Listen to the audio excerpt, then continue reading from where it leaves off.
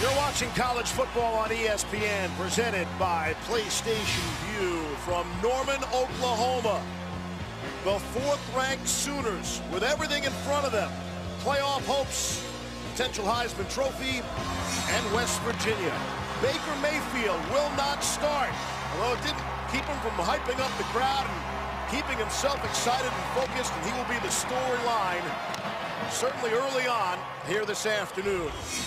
Got the word last week that Baker Mayfield will not start the game. No one seems to know when he will start except for Lincoln Riley.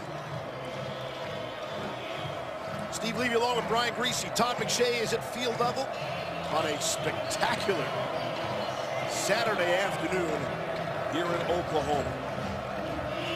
Marcelius Sutton and Rodney Anderson are back to receive, and Evan Staley will kick it away for West Virginia.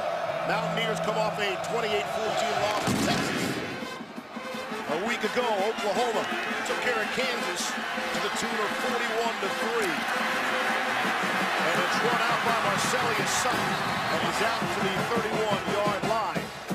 And it was in that game in Kansas when we had all the trouble. There's a Kansas failing to shake Mayfield's hand, and then inappropriate gesture and so on. Did Oklahoma get this right? They do enough? I think Lincoln Riley got it right. You had to do something. Baker Mayfield knew something was coming, and I think Lincoln Riley suspending him, for the first series, maybe 2 series, don't know what it's going to be, but the captaincy, what's one of the biggest honors you can have as a college football player is being a captain, and at home in your last time in this stadium for Baker Mayfield. That's what hurt him the most, and that he took the attention away from his teammates in the win last week. Those were the things, I think, a great way for Lincoln Riley to send a message to his quarterback. So as Mayfield watches, Kyler Murray is the starting quarterback today for the Sooners.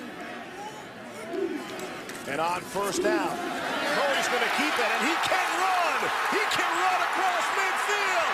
He can run down the sideline! Kyler Murray to be knocked out of bounds at the 4 by Elijah Battle. How's that for the first snap at his first start? 66 yards. Boy, no Baker, no problem. Kyler Murray's a talented individual, one of the most highly recruited athletes coming out of high school in college football. Went to Texas A&M, didn't work out for him there. He's made the decision to come here to Oklahoma, and his first snap in Baker Mayfield's shadow, he almost takes it to the house. I keep Mayfield on the bench a little longer. Here's first and goal now. On the ground, Rodney Anderson, and he's on his feet into the end zone for a touchdown.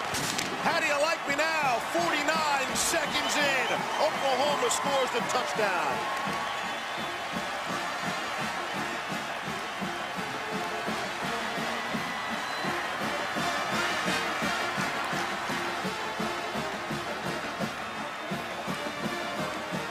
A huge smile from Baker Mayfield as he gives Kyler Murray a hug there, but Lincoln Riley, think about him. He had to make this decision. This is a Heisman front runner at home his last game, and he sat him down for disciplinary reasons, and Kyler Murray goes out there and in 2 plays, they're in the end zone. Austin Seibert on for the extra point. What a story. Kyler Murray, a couple of years ago, he got 3 starts at A&M, but what a start here today. The thing that he brings that Baker Mayfield doesn't quite have is the speed element. We were talking with Lincoln Riley yesterday. He says if he gets in the second level, nobody's going to catch him. Almost didn't catch him here, but that's the element in the run game, the zone read, the option game. That's what he brings, and Baker Mayfield, you know what's going through him, his mind on the sideline, and how much this is hurting him, and that just takes kind of all that anxiety away, and Rodney Anderson finishes the drive. Because what you don't want to be the story after the game is the fact that Mayfield didn't start the game. You want this to be put away with and done, and I think that's what Lincoln was hoping for. And wow, what a start. And then, if it is first series, Grease, you expected it to be more than 2 snaps. Yeah, I think that's what they might be talking about right there, right? Lincoln might be saying, hey, man, I told you 1 series, but that was only 2 plays, man. We might have to go another series here. But the message has been sent. Yes. Right? This week, yes. Baker Mayfield having to deal with this week with the media, the captaincy issue. He was humbled, right? He was down in the dumps on Sunday. And on Monday when he met with Lincoln Riley, Lincoln said, listen, man, I'm not asking you to change, but I want you to find a better you and have some class. Don't lose your edge. Learn to manage it. And I think that's hopefully what we'll see from Baker when he gets in this game. So if you're just joining us now, it's 7-0 Oklahoma. And it'll be a touchback to bring it out to the 25. We say hi to our guy, Todd McShay. Just watching Baker before, I wanted to see if there's any difference, and there wasn't any. He was the same exact guy that he always is. The most energetic quarterback I've ever seen in a pregame, running from drill to drill. The first one always there, getting all of his players all fired up. And I talked to one coach, he said, listen, only the two quarterbacks and the head coach know exactly when he's going to play, but I'm guessing it's in the first 3 series. Talked to Baker as he was jogging off. I said, we good, man? He said, I'm great. Let's go. I wouldn't expect any other answer from Baker Mayfield. So what a start to this one. First down and 10 for the 25. Chris Chugunov is the quarterback for the Mountaineers. We have backup quarterbacks on both sides, and a big run for Justin Crawford. Eventually taken down by Will Johnson. Chris Chugunov is making his first career start. What a place to start in place of the injured Will Greer. Yeah, and Will Greer went out with that fractured, dislocated finger last week against Texas. And Chris Chugunov, talk about difficult situations. Coming in for Will Greer, who's been outstanding this season, but on the road in a hostile environment against an Oklahoma team ranked 4th in the country. Gain of 16 on first down out of the Wildcat. Here's Kennedy McCoy carrying the football as they line up Chugunov out towards the sideline. This Chugunov, he's a tough character. He took some shots last week. Texas is an outstanding defense, and they came after him. Todd Orlando took some shots on him, and he got up after hits like this. That's a targeting call. Breckenhager thrown out of the game, but he stood in there, fired some shots down the field. The thing that he has, Steve, he's got some receivers, 3 of them, outstanding wide receivers, all 3, Jennings, Sills, and White, over 900 yards. That's why Will Greer, who you saw there, has had such an outstanding year. Chugunov will hand it off to Justin Crawford. He's got the first down and then some. And they are well into Sooners territory now. Gain of 10 on that play for Justin Crawford, who came in 37 yards shy of 1,000 rushing for the season. Jake Spavital, the offensive coordinator for West Virginia, and Dana Holgerson, they met this week, and they tried to come up with a game plan that would make Chris Chugunov feel comfortable. And there's Spav. He knows that you got to run the football. Justin Crawford has got to be featured at least 20 to 25 times in this game for them to have any chance on the road. Again, a Wildcat to Kennedy McCoy, and he will carry the football down to the 35. Emmanuel Beal made the stop for Oklahoma. So in a handful of snaps, his first start at quarterback, they got Chugunov every other down, lining up as a wide receiver. The other thing they're going to do, Steve, they're going to slow this tempo down. You see, West Virginia normally goes hyper fast, right? Dana Holgerson, as many snaps as we can get. But you see him right now kind of in a muddle huddle.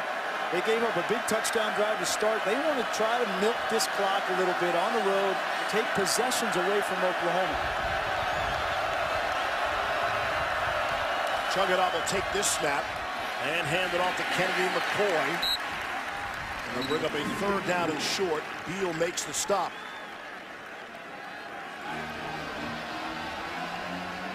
Chugunov, for those of you scoring at home, when he came in as a backup, replacing the injured Will Greer a week ago, he was number 11. Gets the start, switched his uniform number. He's wearing number 5 today. That was his number in high school. So all your fans in West Virginia want to go out and buy a Chugunov jersey, make sure you get the number 5. There he is. They split him out again now. Again, it's Kennedy McCoy. They continue to run out of this Wildcat, and why not? McCoy's got the first down, and they are in field goal range. Trey Norwood makes the stop. If you want to follow this West Virginia offense and where they have success, follow number 28, Wellman, right here. Most of the time when they run the football, it's going to go to number 28. The 5th-year senior out of Huntington, excellent blocker, catches the ball well in the backfield as well. I've never seen this from West Virginia, Steve, an actual huddle. You were expecting that. Eli Wellman goes by the nickname of Big Stink. I didn't bother to ask why. Here's Marcus Sims trying to get the ball into the wide receiver's hands. Going to bring up a third down. Kenneth Murray and Caleb Cayley. Prior to that play, West Virginia had 50 yards in 6 plays, all on runs. Well, this Oklahoma defense, they've taken the first shot from West Virginia. They've given up some yards on this drive. They've had some wildcat. They have some misdirection. You got to always take that first blow from an offense. But Oklahoma defensively last week, that's the reason they won the football game against Kansas. Only gave up 3 points. Back-to-back weeks, they've played strong. They held TCU to 20 points. This Oklahoma defense is getting stronger as the year goes on. 2nd and 11. Those 3 wide receivers bottom of your screen. And they wanted to keep it on the ground at Crawford, but there is a timeout. West Virginia calls their first timeout of the half. It'll be a media break. We'll take the timeout with them. We have yet to see Baker Mayfield in the game. Will it be the second series? Oklahoma 7-0 lead. West Virginia on the move. At Coors, we lager, filter, and package cold. Darn. Baker Mayfield might not be a captain today for Oklahoma, might not have participated in the coin toss out of the 50-yard line, but his jersey did. Orlando Brown out there with Dimitri Flowers. That gives you some idea of how beloved Baker is by his teammates. Here's Chugginoff, his first pass attempt of the game, back of the end zone and out of the end zone. Gary Jennings was there. Jennings has not been able to find the end zone all season except for one time. And while that was a completion out of the end zone easily, clearly. Yeah, great coverage there by Stephen Parker. Great job by Parnell Motley and Parker talking, switching off that route on the outside. Hard play action on 2nd down, and Oklahoma defensively was not fooled. Sooners secondary has been a bit of an issue. Got a couple of true freshmen out there. We'll watch for that all afternoon. 3rd down and 11. Trey Brown and Trey Norwood, both of them true freshmen. We'll see a bunch of them. On 3rd and 11, they keep it on the ground, and Justin Crawford, he's still on his feet, and he has the first down. Great second effort by Justin Crawford. Moves to 6. Great block here by Lingenfelter. Take a look at this offensive line. Getting up to the 2nd level on the Mike linebacker, Ken Murray. He just kind of plants him in the ground. And Crawford is just pushing that defensive line. That was Neville Gallimore who had his back to him, and he was just pushing him downfield. Lingenfelter on the block there. He's in for the Kyle Bosch injury. The starting right guard out with the lower leg. 1st down and 10 now. About the 15. Little shovel to Wellman. Bring him 2nd down. If West Virginia is going to pull off this upset on the road, it's a tall task, but it has to start with their offensive line up front because they need to control the game, control the amount of possessions Oklahoma's great offense has, and then run the football with Crawford, Kennedy McCoy, and Pettaway. And Peter Holgerson knows that he's got a quarterback that hasn't making his first start. This offensive line has to take the game on their back. This is a beautiful looking drive to this point. Here's Chugginoff trying to set up the screen, able to get it to Wellman. And he's stopped by Amani Bledsoe. Back to the line of scrimmage, 3rd down. Great recognition by Bledsoe. We see this so much in college football these days. This roll to one side and then throwback screen, whether it's to a tight end. In this case, it's to a fullback and Elijah Wellman. But Monty Bledsoe, smart football player, just a true sophomore, diagnosed it and came up with the tackle. Coaching staff keeps raving about Bledsoe. He's coming on. 12th play of the drive upcoming. They've been able to convert on 2 third downs so far. Here's 3rd and 8 with Jennings in motion. And they keep it on the ground at Crawford, and he won't get there. He won't get down to the 10. Kenneth Murray made the stop. Giving the ball to Crawford is a good idea all the time. He had 331 yards rushing against this Oklahoma defense a year ago. Yeah, they got down big early in that game, and a lot of those yards were in garbage time, so it's going to be much tougher sledding, I think, in this game. 4th and 6 upcoming, so we'll get the field goal attempt. It's Evan Staley who is just 3 for 4 on the season. It's a 28-yard field goal attempt.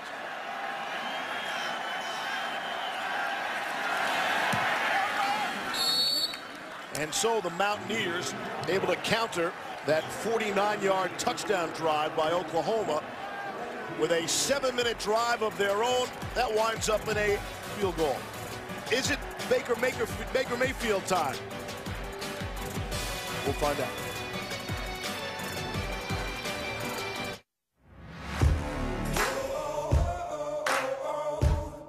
All indications, we expect to see Baker Mayfield back in the game for the first time today.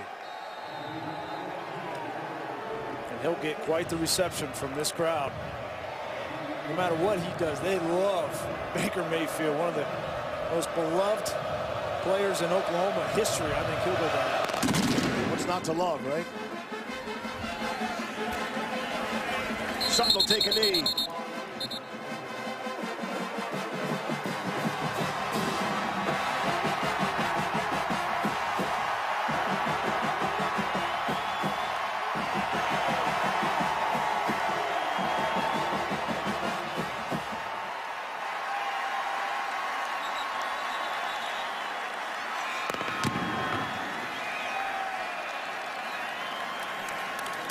And now it's the Baker Mayfield show.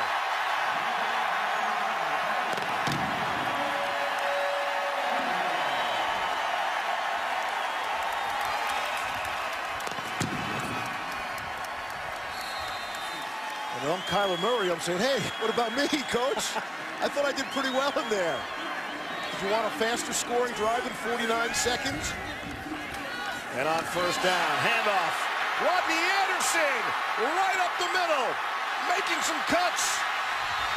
Anderson is knocked down just shy of the 15 by Mike Daniels. Very similar to the opening drive for the Sooners.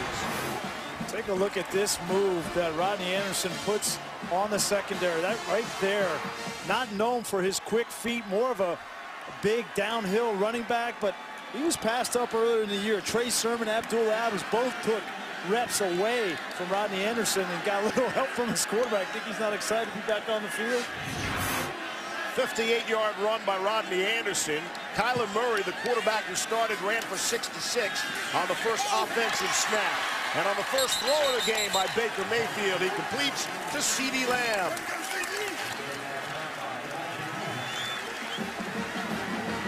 This offense so explosive. I mean, you run the ball between the tackles, back-to-back drives, one time with Kyler Murray, now with Rodney Anderson. Then you flip the ball out to a guy like CeeDee Lamb, Marquise Brown, Mark Andrews, Dimitri Flowers. So many weapons, Steve. This is the most difficult offense to defend in college football this year. On first down and goal from the 6. Baker will hand it off.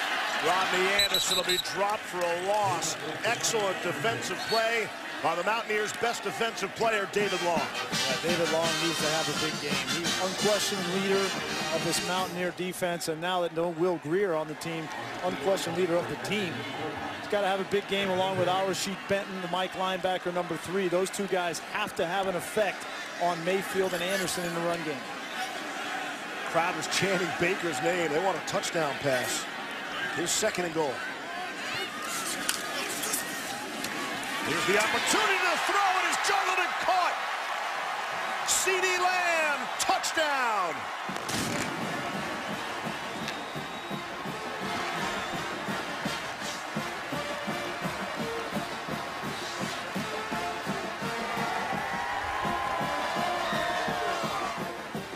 While Baker Mayfield's consecutive start streak came to an end at 37, he has now thrown a touchdown pass in 38 consecutive games. Here's Seibert on for the extra point. On the way, and it's perfect. Quick strike, Oklahoma offense on display. 14-3 Sooners. Talk about the pressure this Oklahoma offense puts on defenses. When you're able to run the ball with Anderson in the middle of the field, it puts pressure.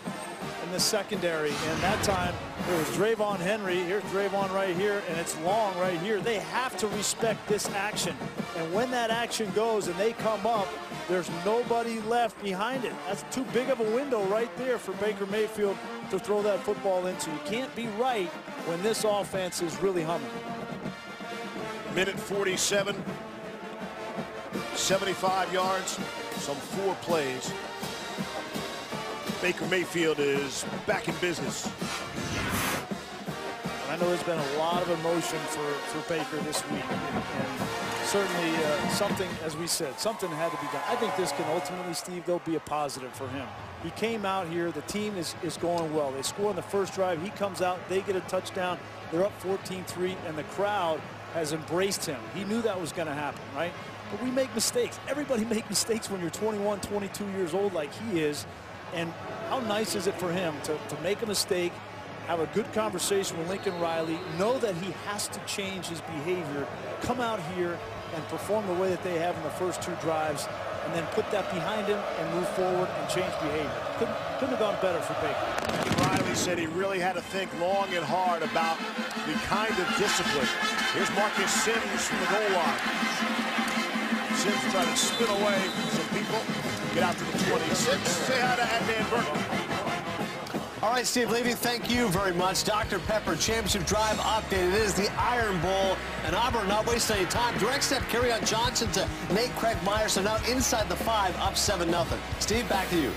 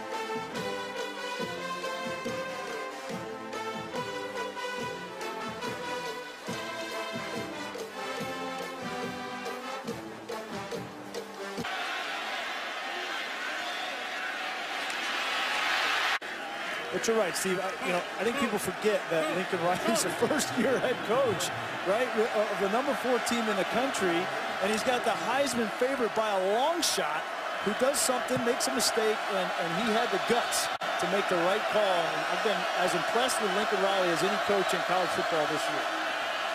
First down and 23 after the marker. Here's Justin Crawford out across the 20-yard line. Will Johnson and Caleb Kelly in stop. Go back and take a look at that penalty and see if Dana Holgorsen had a point. If you see that black line, that's a line of scrimmage. As long as that ball is thrown behind the black line, it's not a penalty, but it was clearly thrown beyond that black line. So a good call by this officiator. 2nd and 15, get some of the penalty yardage back.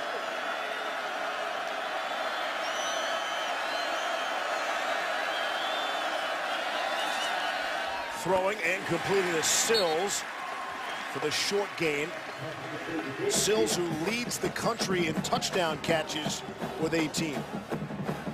I think for them to get some offense and some rhythm going, and Chris Chuganoff getting his rhythm going, they're going to have to throw the ball on first down. It's the best situation to throw the ball to these receivers outside rather than getting in these kind of situations. 3rd and 11, it's almost impossible to throw the ball with any kind of success, not to mention you get Obo Okoronkwo coming off the edge. That is the advantage West Virginia might have. Their receivers against the Oklahoma secondary. 3 of them at the bottom of your screen. Here's 3rd and 11. Chuganoff down the middle of the field, and it's caught by Sills, and he stays on his feet. David Sills, and then coughs up the football, able to recover, and a flag comes in late. So an awful lot happening there on that one play after the reception was made.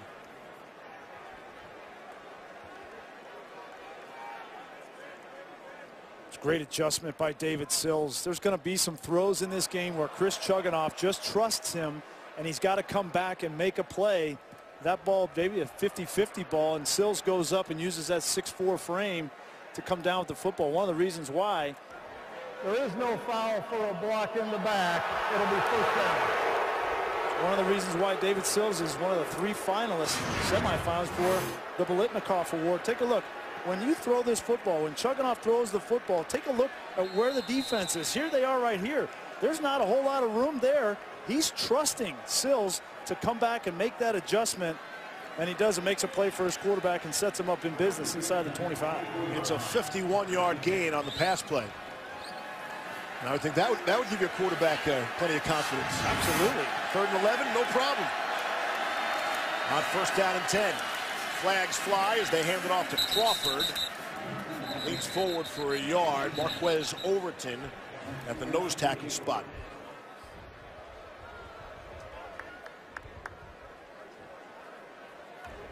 Offside. Defense number 31 lined up in the neutral zone. 5-yard penalty. Replay first down. That's Okoronkwo trying to get a little extra advantage as if he needs it.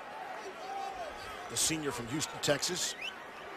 Outstanding defensive player on that Sooner defensive line.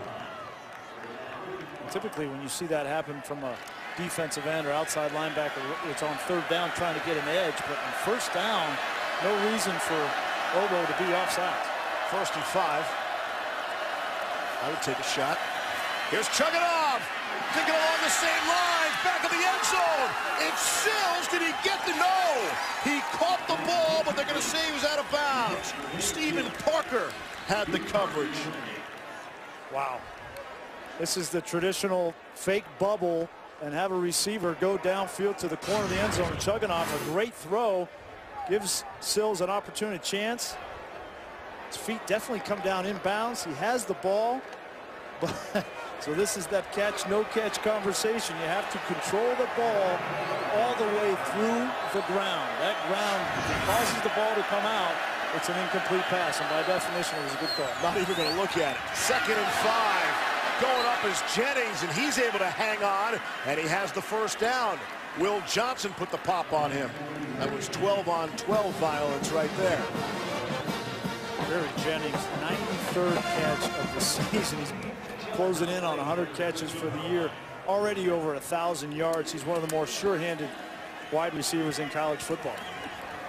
Again, only all those yards, Grease, all those catches, 1 touchdown. Yeah, well, when they get down in here, though, it's David Sills territory. He's got 18 of them, and I don't blame him.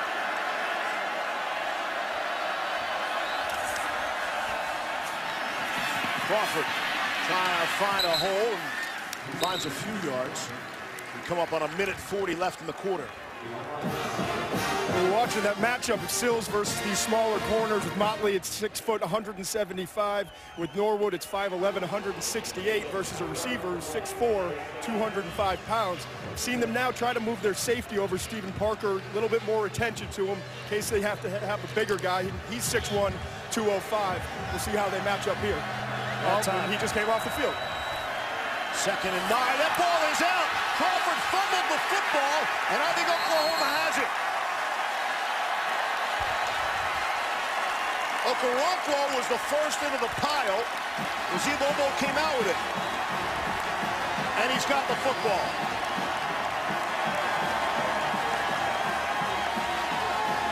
These self-inflicted wounds for West Virginia, they just can't have it when you come on the road in this environment. And it looked like Justin Crawford just took his eyes off the ball. It's a simple pitch. Chuganoff, it's a great pitch, goes right through his hands. Looking at the defense before the football. Mountaineers were marching down the field. Nothing to show for it. Baker Mayfield, the Sooners offense, when we come back.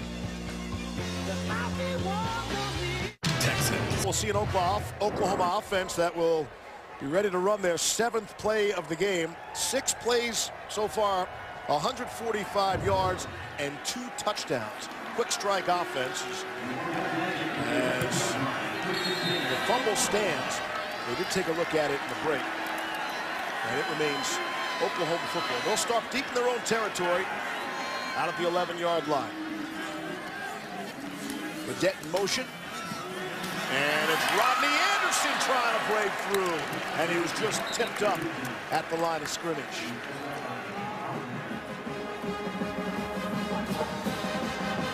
There's been a better marriage in college football in the last 3 years, coach and quarterback, than Lincoln Riley and Baker Mayfield. I think these two are perfectly suited for each other, both from a on-the-field standpoint as well as a temperament standpoint. Lincoln Riley very laid back. I think Baker Mayfield and he have a great relationship, and you can tell they love working with each other. There's Mayfield to throw down the middle of the field. Got a man wide open. Marquise Brown. Again, the quick strike offense. Now, that was my quarterback. He'd be my best friend, too. We'd get along great. And the quarterback's best friend is speed on the outside, and that's the definition of Marquise Brown. You can see, if you don't get a jam on him, if you allow him a free release into the secondary, there's not a whole lot of DBs in college football that can run with him. And that's an element, Steve, of this Oklahoma offense that was going to be missing potentially this year without a D.D. Westbrook, and Brown has filled that role. Brown averaging 19 yards per catch. That was good for 56. Here's Anderson inside the 20-yard line. And that will be the end of the first quarter. Quick strike offense for Oklahoma. Baker Mayfield did not start the game. Came in for their second series. Sooners already have 217 yards of offense. You're watching college football on ESPN, presented by PlayStation Vue. Jiffy Lube rivalry week continues to be a dandy tonight. It's Clemson and South Carolina. Enough said. So stream it live on the ESPN app. 109th straight season for the matchup. Second longest uninterrupted series. Minnesota-Wisconsin is the longest. Again, the ESPN app is a fan's best friend. Go live your life. Do what you have to do. Keep eating those Thanksgiving leftovers. All while watching the app. Yeah. Is that it? Well, that's when I'm going to get home. So that's right. Handoff. Rodney Anderson. We open up quarter number 2. He tries to cut it inside, and he has enough for the first down. Steve Levy along with Ryan Greasy, Todd McShay. Hope everybody had a great holiday. And keep in mind, the camera adds 15 pounds after Thanksgiving. That's why you won't see us on camera and all that often. You had a big plate of food, and this Oklahoma offense, they got a big plate of plays. Hey, look at these rankings. I mean, yards per play, 20-plus yards. Those are the explosive plays. This is the most explosive offense in college football, and they've already started this first half the same way. They're averaging over 24 yards per offensive snap today. We're 40 seconds into the second quarter. Leading 14-3 and looking for more. On third down and 1. Hand it off. Anderson, I don't think he got there. Rodney Anderson was stopped. Critical defensive play by West Virginia. Al-Rashid Benton, the male in the middle, makes the stop. We talked about Benton. We talked about Long having to affect this run game. Also, Dylan Tonkery, he's going to come off the edge. You see number 3 coming off and 10. Great job of short yardage defense by West Virginia, and Lincoln Riley, no hesitation. He's going to go for it. We got Dimitri Flowers in there, the fullback, and a tight end as well. Send Smallwood in motion. Hand it off. And it is Flowers. Has the first down yardage. Benton got him, but not soon enough. Dimitri Flowers is the Swiss Army knife of this offense for Oklahoma. We can talk about all the flashy Marquise Brown and Andrews and all that, but the guy that makes it go when crunch time comes is Dimitri Flowers. He's one-on-one with Benton, and he takes the first down, gets the best of Benton. He's still on the field. Benton is being attended to. One of the critical defenders for West Virginia. Flowers goes 6'2", 247 pounds. I mean, you try to tackle him in the hole, and it looks like Al Benton kind of got shaken up with his shoulder there. But Flowers he's going to be an excellent player at the next level. I'm interested, Todd, in your thoughts on Flowers as a tight end fullback kind of at the next level. Saw Rick Spielman down here, the GM of the Vikings, and he was looking at him and talking to some of the coaches about him, just the versatility that he brings. It was funny, before that play, Mayfield looked over and said, hey, I quarterback sneak, I got it. Riley's like, why don't we give it to the 247-pounder? Well, not only that in short yardage, but now once Oklahoma gets inside the 10-yard line, Flowers becomes a real option. He's got 4 rushing touchdowns and 4 receiving touchdowns. They love to feature him in the red zone. One of only 3 players in the FBS to have that kind of mix with the 4+ rushing touchdowns, 4+ receiving touchdowns. And here's Anderson for the corner. Got it. Touchdown. Oklahoma making it look easy. Their 3rd score of the afternoon. This is the #1 play for Oklahoma. It's the counter play. Watch Bobby Evans come through the line of scrimmage and gets the block here. They pull both the guard and the tackle. He just gets enough of David Long, and when you give Rodney Anderson that amount of room at 218 pounds, he's going to find the end zone. But if you're going to stop that counter play, you've got to get penetration into the backfield, and West Virginia's defensive line has not been able to do it so far in this game. You love Bobby Evans. Orlando Brown gets all that love, but Evans is the star of that offensive line as well.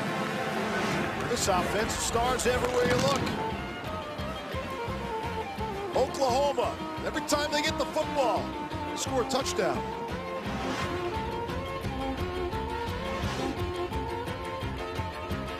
Neil Lane designs for Hollywood's biggest stars, and at Kay, he designs for the stars. Extra point kicked. To date, Allstate has contributed millions in scholarship funds, and for that we thank them. What's going on here? Does he have a seatbelt or something, I hope? I mean, he might need Allstate. Oh, these wacky college kids. On senior day, Oklahoma honoring 18 seniors playing their final home game. Petaway and Sims are back deep. Touchback, and we get back in touch with that name. Burke. Oh, well done, Steve. We have an update once again on the Iron Bowl. After converting a 4th and 1, Jalen Hurts says, why not? We ran it 5 straight times, this time to Jerry Jeudy, the true freshman. Maybe a little bit of a push-off. 36-yard touchdown at 7-all right now. And Jesse Palmer, by the way, appreciate the guy on the wagon. Meantime, speaking of rolling Penn State over Maryland, Mike Gesicki here with the touchdown. 28-0 Penn State. Back to you, Steve. And thank you, keeping us posted on this rivalry Saturday here in college football.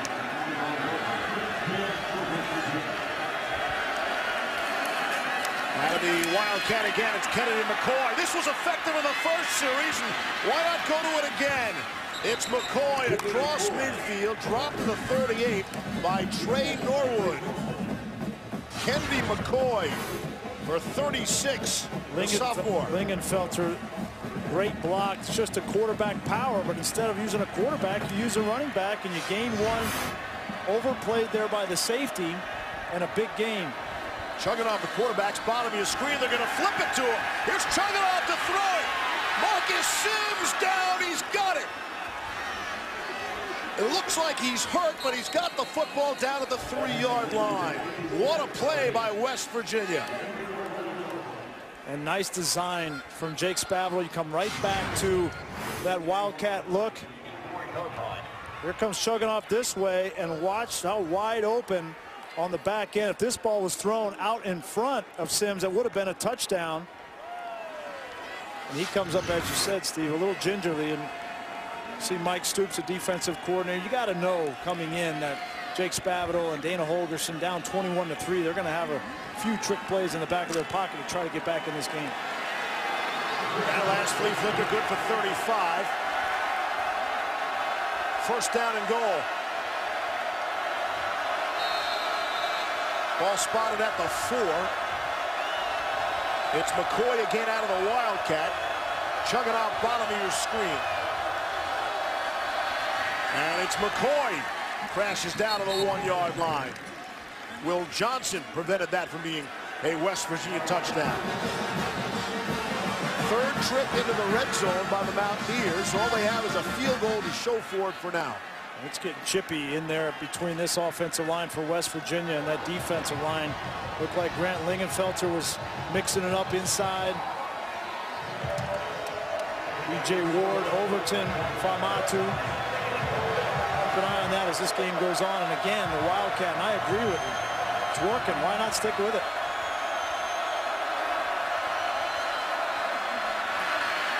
And they do. It's McCoy. Maybe gets half a yard. Stephen Parker came up to make the stop along with Caleb Kelly. One time it looked like McCoy, if he would have handed that football off, he may have had something. That Reggie Roberson has been playing at that kind of H-back position. I think you got to go back. I'd stick with it. I'd stick with the Wildcat here. He's been looking for it. Looks like Chugginoff is going to take this snap, though, on 3rd and goal. He's under center, and he hands it off to Crawford. They're going to say he didn't get there. And some pushing and shoving after the play. But Crawford is stopped at the 6-inch line. Okoronkwo made the stop. Okoronkwo has been everywhere so far for that Oklahoma defense. But it's going to bring up a 4th and goal. So the nose of the ball is on the goal line. Yeah, they're going to take another look at this. Crawford, let's take a look to see if his knee came down. Looked like he definitely got across. I think that's a touchdown. That ball came down on top of the right line.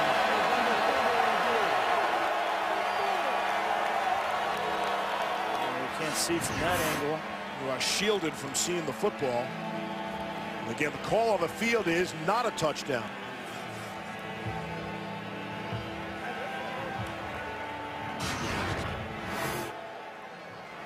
He's fighting for the yard. Now take a look at the knee. The knee does not go down. So that's the first thing. I don't think his knee ever hit the ground. Now it's just whether that ball, knee's not down, and where is the football when he ultimately comes down? Does he cross? Again, it's just a front plane there. Unfortunately for Justin Crawford, the angle there, you can't really tell, and I don't think there's enough evidence to overturn the call in the field. I think it'll probably stand. Progressive pylon cam giving us a good look there, but maybe not a good enough look as far as West Virginia is concerned to overturn that call on the field. You just can't see where the football is. Again, I don't think the knee was down at this point. Just whether they determine when he finally came down, whether it broke the front plane of the goal line. And if not, it'll bring up a 4th down, and I guarantee you Dana Holgerson's going for it. After review, the ruling on the field stands as called, short of the goal line. Stands as called is the critical verbiage there. So here we go, 4th and goal. That might be less than 6 inches. Keep an eye on Elijah Wellman here too. You know, he's sometimes in these areas of the field a factor for West Virginia. Mountaineers chance to stay in the game right here. 10.5 to play in the half. And it's Kennedy McCoy for the touchdown. The gamble pays off. Jake Spavital brought in the extra beef. They brought in Trevin Wesco, both tight end / fullbacks, Wellman and Wesco. And they ran right behind him, and they got in. Here they are right here, 88 and 28. It's just power football.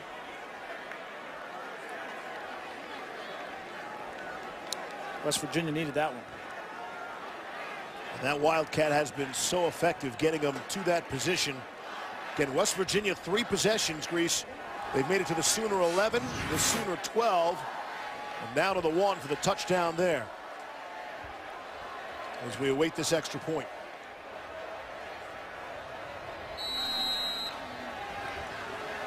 David Staley is 12 for 12 on extra points since replacing Mike Molina.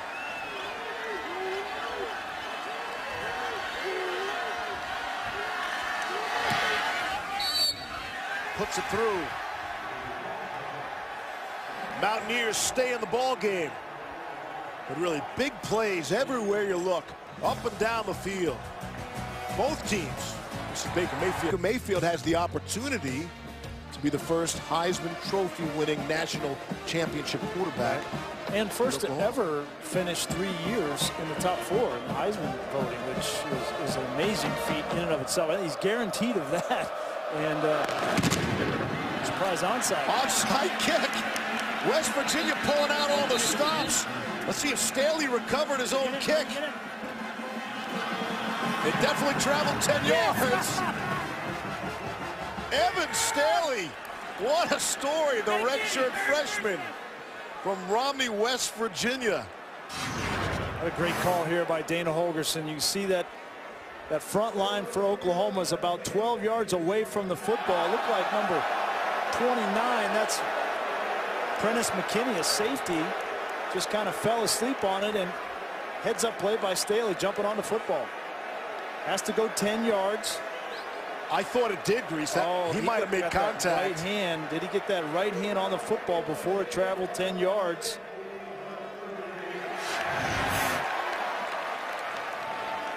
A great call by Dana Holgorsen, and we're going to find out if it was executed correctly. You get anxious, right? Because you see that defender that's coming for that ball, and then you reach out for the football. Again, it's got to get to the 45-yard line before Staley can touch it. Watch his right hand. Yeah, I think he touches it clearly before it gets to 45 yards, right there to the 45-yard line. And that was well designed. You see a lot of bad onside kicks, too. That was perfectly done, except for that one little issue of not traveling 10 yards. Wow. And this is going to hand Oklahoma great field position. Well, it was a gutsy call. Great call by Dana Holgorsen. You just got to execute it, and it's a game of inches. Really haven't heard that before. Really? I gotta write that down. You're probably the best color man in business for nothing. Good point. You finally watched Major League, huh? You finally got to watch some of those movies. With Tom Petty blaring in the background. The waiting, of course. As we wait on Brad Van Vark's call.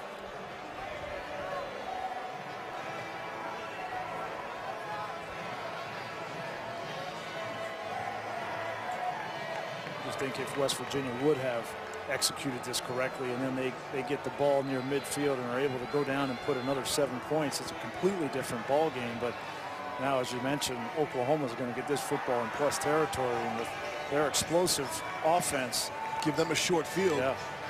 Yeah, and you get the ball back in second half too if you're West Virginia, so you're really trying to carry the momentum in. I agree. I thought it was a great call. So close.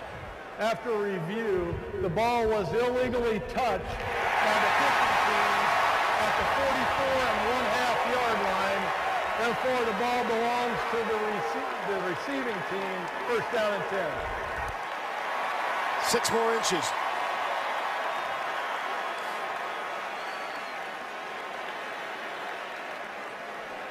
Great idea, great design. Does not work out for the Mountaineers. And when this one is all said and done, we might circle this play as the turning point or the key point of the game. Well, I mean, West Virginia should be in this ball game. You go back to the David Sills drop. You go back to the fumble by Justin Crawford taking his eyes off the ball, and then that play just a little bit early by Staley. Those 3 plays could have gone in West Virginia's favor. What's Dana arguing there? That seemed to be pretty conclusive, the video. So they open up on first down and 10 now. Oklahoma does at the West Virginia 44.5. The half playing the critical role. Mayfield to throw off the play action. Wide open is Mark Andrews. He rumbles down inside the 20-yard line. Andrews' first catch of the day. It's good for 25. Great look at Baker Mayfield thrown into a window. You got zone dropping linebackers David Long and Benton, and that is perfectly done. That's great anticipation from Baker Mayfield. Mark Andrews, that's years of being on the same page with your tight end and being accurate with the football and on time. At the 20. On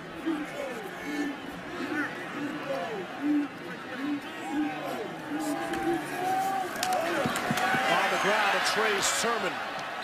And a flag comes in late. True freshman from Marietta, Georgia. Al-Rashid Benton, who was shaken up earlier, able to make the play. Holding, offense number 58, 10 yards from the previous spot, replay first down. That's Eric Wren, the center. Benton's name came up in discussions this week because he's one of the guys who like to talk on the West Virginia defense.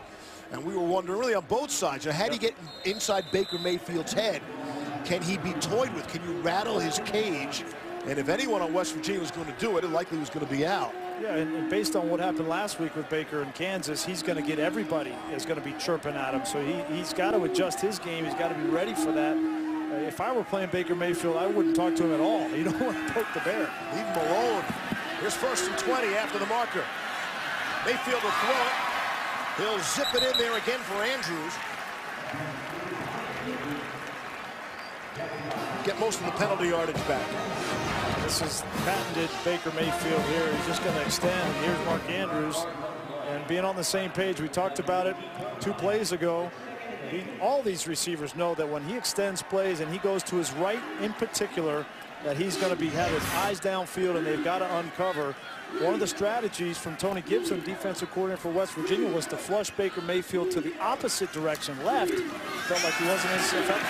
Here's Sermon, 50 move, and he's dropped at the 10-yard line. I think he'll be short of the 1st down. Kenny Robinson made a fine tackle. Bring up 3rd and 1, and the chippiness continues. That's Kenny Robinson, the true freshman safety for West Virginia.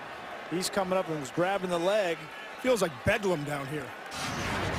There's bad blood, it seems, between these 2 teams. Robinson dumps Sermon down there, and then Bobby Evans, the tackle, was not going to have it. Now, they've already had fisticuffs on the other side of the football, down inside the 5-yard line, guys pushing and shoving.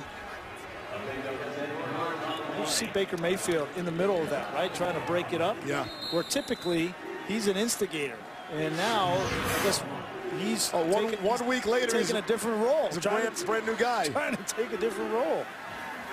These 2 teams engaged in some rough stuff and some chippiness prior to last year's game. Here's 3rd and 1. Mayfield going to try to keep it, lowers his shoulder and can't get there. A host of Mountaineers on 3rd and 1. And again, more pushing and shoving after the whistle. Kaiser White made the first hit on Mayfield to keep him out, prevent him from getting that 1st down. That's the first play call I have not agreed with from Lincoln Riley. I don't know what this formation was, and I don't know what this play was, but I'm not going to take my star quarterback and put him in harm's way if I don't need to. I've got Dimitri Flowers back there, 250 pounds. Give it to him in short yardage and let him convert. But Baker Mayfield took 2 or 3 big hits on that short run, didn't make it. Sooners have already converted on a 4th and 1. Here's a second opportunity. Flowers is in there, the fullback. Mayfield out of the gun, and you heard the whistles. They set Badette in motion, and a timeout taken. And again, more players coming together. Oklahoma calls their first time out of the half. It'll be a media break. Oklahoma charged with that timeout as the players are separated. We saw TCU involved in some ugliness yesterday. Of course, TCU will play Oklahoma next week in the Big 12 championship game. Back to Norman after this.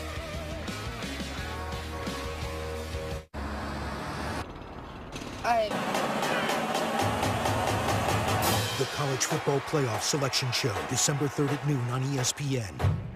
Texans, Ravens, Monday, 8:15 Eastern on ESPN. Back just in time. Here's 4th and 1 for Baker Mayfield and Oklahoma, leading 21-10 from the 11 of West Virginia. Mayfield on the ground to Rodney Anderson. He's got the first down and he wants some more. And won't allow himself to be brought down until the 4, and then the players come together again. And more flags fly.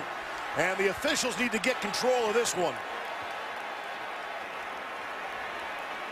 Drew Samia in the middle of it all. The offensive lineman, the massive right guard from Sacramento.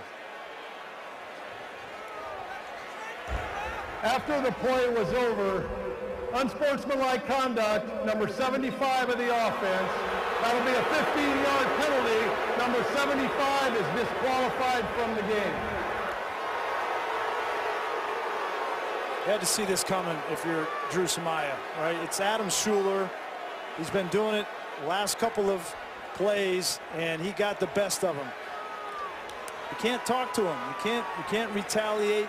Oklahoma has much more to lose than West Virginia does. And take a look right here. What you didn't see was before that, Schuler was on top of Samaya, pushing him into the ground, baiting him, and Samaya reacted. They've been baiting him all game long.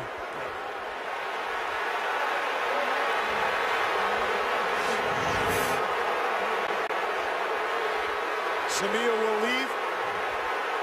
He was the first Oklahoma true freshman offensive tackle starter dating back to 2006. Tells you how talented he is.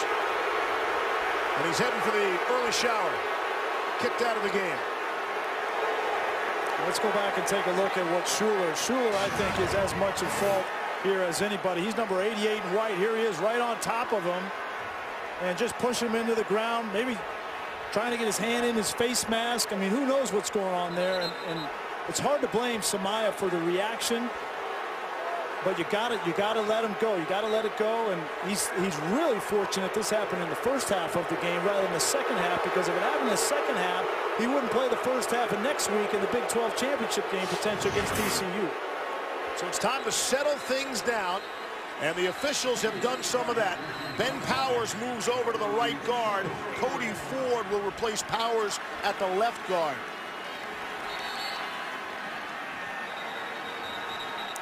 I'm not sure why Samaya is thrown out of the game, though, to be totally honest. We didn't throw a punch. You know, you get it unsportsmanlike, you get a warning before you get kicked out of the football game. I'd love an explanation from this Big 12 crew as to why they kicked him out of the football game rather than just give him an unsportsmanlike conduct. Reese, I thought when he was on his back, he did fire a right in the air, but he was down in a prone position trying to protect himself.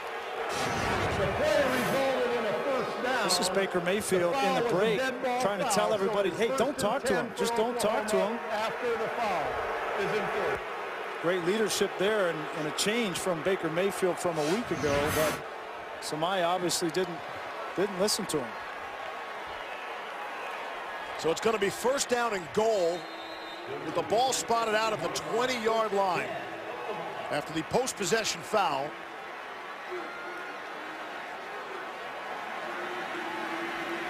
We'll take another look at that, what happened in the pile. Maybe give an explanation. On the ground off the high snap, Anderson is able to get 3 yards. And again, there's more pushing and shoving. Looked like White got the extra shot in there. And the crowd wants to know where's the penalty marker this time. Yep.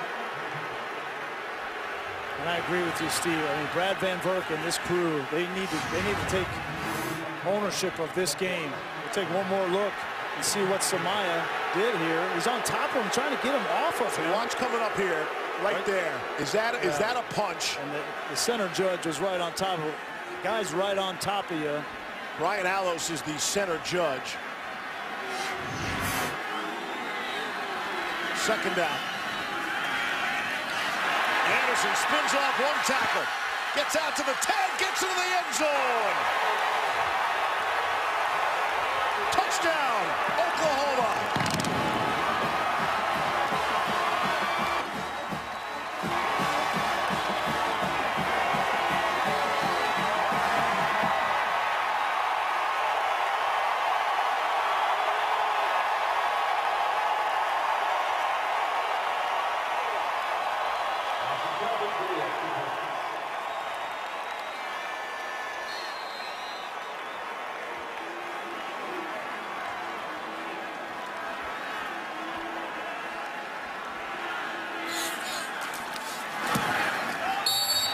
Extra point is good. That is the touchdown that follows the onside kick that didn't go far enough. Yeah, you want to shut somebody up that's chirping at you, talking to you. Don't use punches, use power, and put the ball in the end zone. This is the way you shut up a team. CeeDee Lamb emerging as one of the best young wide receivers in the country, and if you want to take your game to the next level, you block like this. What a great job working down the field and allowing the back to get in for a score. 28-10, the 4th-ranked Sooners on top. Rated RP2M. There's fun at home, right? And keep in mind, South Carolina has won 5 straight home games. That'll be fun to watch tonight when we are through from Norman, Oklahoma. 28-10, fourth-ranked Sooners. And again, more of the nonsense. And in a rivalry weekend, you don't exactly think of West Virginia and Oklahoma as two rivals. Trey Norwood in there doing some of the talking. Yeah, these two teams got into it before the game last year, though. You got to be smart right now. You want to get the fans into it, your Lampkin, and you got the momentum now if you're Oklahoma, but you got to be smart. Mentioned last year, and this is the game played in Morgantown. This was prior to the game. Love the emotion of college football, right? And you come out and you want to be emotional, you want to pull an upset, and then West Virginia got the doors blown off. Baker accounted for 4 touchdowns on the day, 56-28 win. That's the poking of the bear you talked about. I think Baker Mayfield's a changed man. Well, you want to see a change in behavior, right? Who knows if he's a changed man? Yeah, but I will say this. After that last touchdown, I watched him throughout the entire break. He went up and down the sideline. He talked to every starter on the defense. And I think what he was saying to him, hey, be smart, right? They're going to come after you, be smart. And then he went all the way down his entire starting offense and said the same thing. That's a great change in behavior to me if you're watching Baker Mayfield. Off the play fake. Chugging off to throw, lofts it a little too high. Look for Eli Wellman. Again, remember last week, got all the national headlines, all the conversation at Kansas. They refused to shake his hand, and well, Mayfield went a little too far. And then this week, he's the peacemaker. Yeah, well, this is what you want to see, right? If you're an Oklahoma fan or you're a fan of college football, you see him in there breaking up a fight, getting his guys. He's not looking at the West Virginia guys. He's looking at his guys.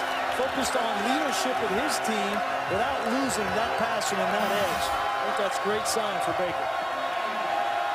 These are college players. They're still learning.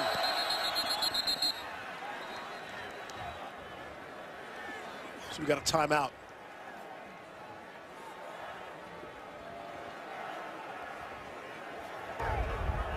Timeout, Oklahoma, their second of the half. It'll be a media break. 5:14 to go here in the half. These teams could use a cooling down period. At games all season long, and this the final weekend, regular season weekend of college football. Championship weekend upcoming. It's a bowl season, all good all the time. College football. 3rd down and 8. Chris Chugginoff, 6 of 9 for 98 yards passing so far. Replacing the injured Will Greer. Chugginoff, great protection, and he'll check it down to Trevon Wesco. Caleb Kelly makes the stop. Trevon Wesco on the grab. And there is a flag down at the 23-yard line. Check the mark. You mentioned it, great protection for Chugginoff. Obo Okoronkwo was coming off the edge, and the right tackle, Colton McKivitz, just stoned him. We haven't mentioned Okoronkwo's name much in this game at all. There's two, I think, really good tackles for West Virginia. McKivitz on the right side, and then Kajust on the left side. They've done their part. It hasn't been because of them that they're down in this game. The pass was touched and caught by a receiver that was covered up and therefore ineligible. We have illegal touching on the offense. That penalty will be declined, brings up 4th down. So more illegal touching. Just can't go right for West Virginia. Here's McKivitz on the right side. Okoronkwo is one of the better pass rushers. You see McKivitz, he gives a little bit of ground, and then at some point, when you get that bull rush right into you as an offensive tackle, you've got to be able to put your feet in the ground and stone him, and that was impressive from McKivitz. Here's Billy Kinney. And our first punt of the game comes with under 5 minutes to play in the half. CeeDee Lamb is dropped at the 35. Send it to Dan Vert. All right, Leafs, thank you very much. Coming up on the Lexus halftime report, back and forth so far in the Iron Bowl as Auburn has a slim lead over Alabama at the half. Plus, Urb your enthusiasm. Ohio State may have won over Michigan, but Urban Meyer irked with what happened to his starting quarterback. Jesse Palmer, Joey Galloway, and me coming up the half. Leaves back to you. Something about a camera, apparently. Great tease there by yeah. I don't know what that is. It can be ticked off after a game like that. It wasn't our broadcast either. It wasn't our camera. Just saying. We'll watch for the halftime report coming up.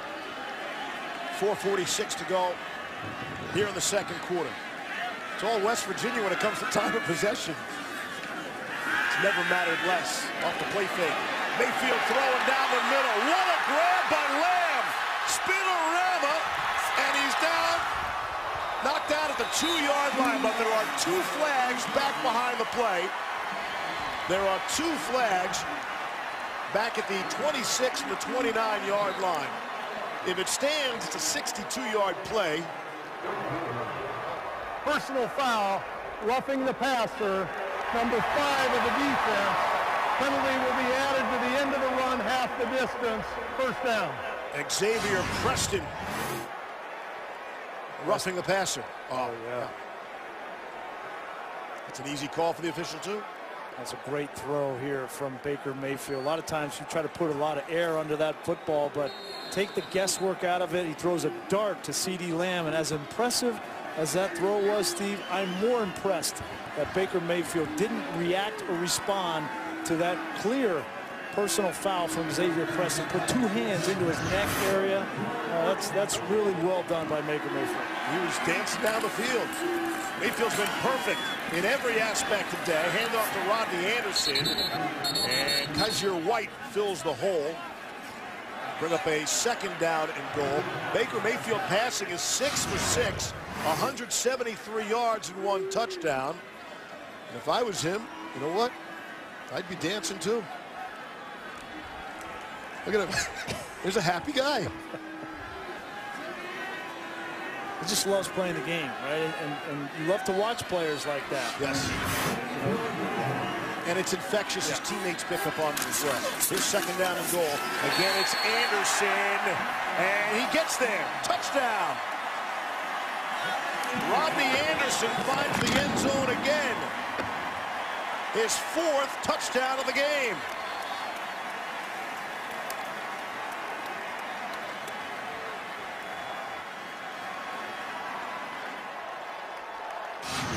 There's only so much chirping you can do, so many late hits you can have. But once you get down by 24 points in the first half of a game, it all falls flat. And Oklahoma has taken over control of the physicality of this game, the execution of this game, and they're winning with class right now. 5 possessions, 5 touchdowns by the Sooners. On 35-10. On the field, right? Get your guys up. Make sure nobody does anything stupid.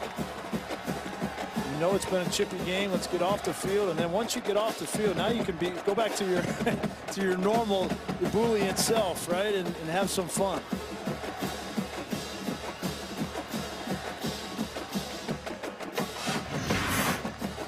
I'd love to believe, Grease, he's a changed man, but I find it hard to believe that anybody could change so much in a 1-week span. Now, I'd like to believe he's learned his lesson, you know, and of course this will come out. We'll find out how he really has changed in the future, and definitely at the next level. But I have to be impressed by the turnaround in Baker Mayfield. I don't think that you change who you are in 1 week, Steve. I'm not saying that. I'm saying that what Lincoln Riley said to Baker Mayfield is you need to change your behavior. I don't want you to change who you are. I just need you to be a better Baker Mayfield. And that means managing that edge on the field, being smarter than you were last week. And yes, you can do that in 1 week, right? Change your behavior, have some more discipline, and he's done that. He needs credit for that. I think the best part of you is what he told us, Todd McShay. And Greasy, you put it perfectly earlier. We all made mistakes. We still make mistakes, but we all made mistakes when we were around his age. And he's having to be really the face of college football this year. And a lot of pressure on him. And he plays the game with emotion. Sometimes the best things that happen to you, and I know in my life, or when you do stumble and you do make a dumb decision, having someone there for you to be able to tell you and to punish you. And Todd, the face of college football, the next step, you know, is the face of an NFL team. And we'll get into that as the game progresses. Here's Adnan.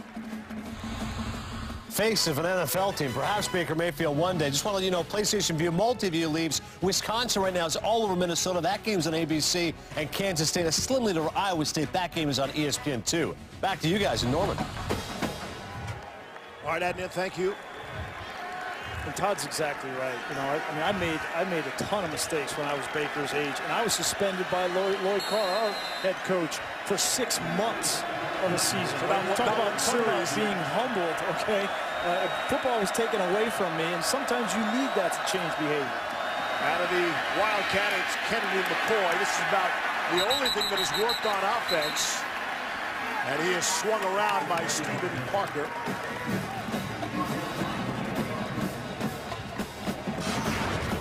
Go back and take one more look. Watch, he gets punched in the head. I mean, that could have easily been a targeting foul and an ejection for Preston. He doesn't go back and chirp. He doesn't chase after him. Just says, listen, there's a flag. Throw the flag. Okay, that's a change of behavior that's positive for Baker. And he's going to be tested going forward because you know it's in his DNA because we've seen it before. And under intense pressure, how will he respond? Here's Justin Crawford on the ground for a yard.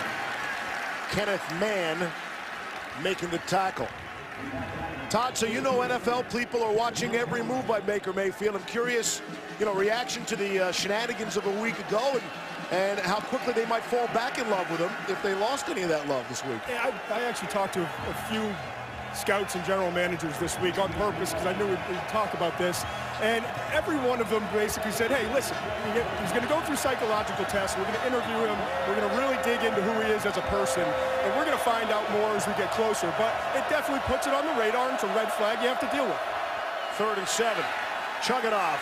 Down the sideline. Underthrew his intended target, Gary Jennings. Stephen Parker had the coverage. One GM that I talked to said, you know, Phillip Rivers, he kind of plays the game with that same mentality, and it's worked out for Rivers. Maturing is the whole key. It is learning from some of these mistakes. Yeah, Todd, you know, I agree with you, and I don't think it's as much for the NFL about the actions. I think it's about the character of the individuals, but sometimes actions are windows into who we are as individuals. And if that's not really who Baker Mayfield is, these change in behavior and actions today, I think, is a step in the right direction. That'll bounce in front of C.D. Lamb, and it'll be down by West Virginia. I'd love to know what Coach Carr suspended you for. I think America wants to know. Yeah, we'll get into that. Yeah, check Google. Down to Todd for more on Baker. You got some grades for us? A+, A? Oh, yeah, no. they keep improving every time we see him. Let's put it that way. And I think, you know, a little bit like his personality, his greatest strength is his ability to extend plays and create. But the fact that there is the issue of him struggling, moving to his left and stepping up in the pocket, it's a really good grade in terms of pocket mobility. But there are some things he can still improve. But for me personally, I thought coming into the year, he was more of a 3rd rounder who maybe one day develops into a starter down the road, but you're not banking on it, versus investing a 1st round pick in him. And right now, he's playing like a 1st round quarterback. And I know the intangibles everyone's going to look at, but he has an awesome football character. That's a big move from the 3rd round to a 1st round pick. As Trey Sermon is the ball carrier. And Todd, you still have him 4th quarterback coming off the board? I do, but the gap is closing almost weekly. I mean, the way he's playing and the leadership he shows and just the it factor that he brings. You know, Todd, there's no substitute for being accurate, too. And I feel like he's one of the more accurate quarterbacks in all of college football. You can't overcome that if you don't have it. Leads the nation in completion percentage. And he'll add to that right there. Dimitri Flowers across midfield. And his accuracy, he's been perfect today. Yes. 100%. He's been the most efficient quarterback in college football in back-to-back seasons, and he will leave a legacy here at Oklahoma as the most efficient quarterback to ever play in college football. I mean, and I know there's been a lot of programs, a lot of quarterbacks, and we're in a passing kind of era here in college football, but nobody has done it more efficiently than Baker Mayfield. That's saying something. Little shuttle to Jeff Burdett, the wide receiver. And he gets out of bounds just before the first down marker. That goes as a completion, make Mayfield 8 for 8 in the game. If you're just joining us, he did not start the game. Kyler Murray got the start. He ran 66 yards, Murray did, on his first snap. Wound up being a touchdown drive. Only a 2-play drive, went 70 yards. Cashed in with a 4-yard touchdown from Rodney Anderson. And then it was back to the Baker Mayfield show. With 50 seconds left in the half. Play fake. Mayfield wants some more. All sorts of time. Now he'll take a shot and throw back in the end zone. And it's knocked away. Mark Andrews had it, and then he did not. Elijah Battle able to knock it free. And that goes as the first incompletion for Baker Mayfield. Yeah, you can see Baker thinking through that play the whole time. He had plenty of protection, plenty of time, and thought he might give his big tight end an opportunity there. Had a chance. Good coverage by West Virginia.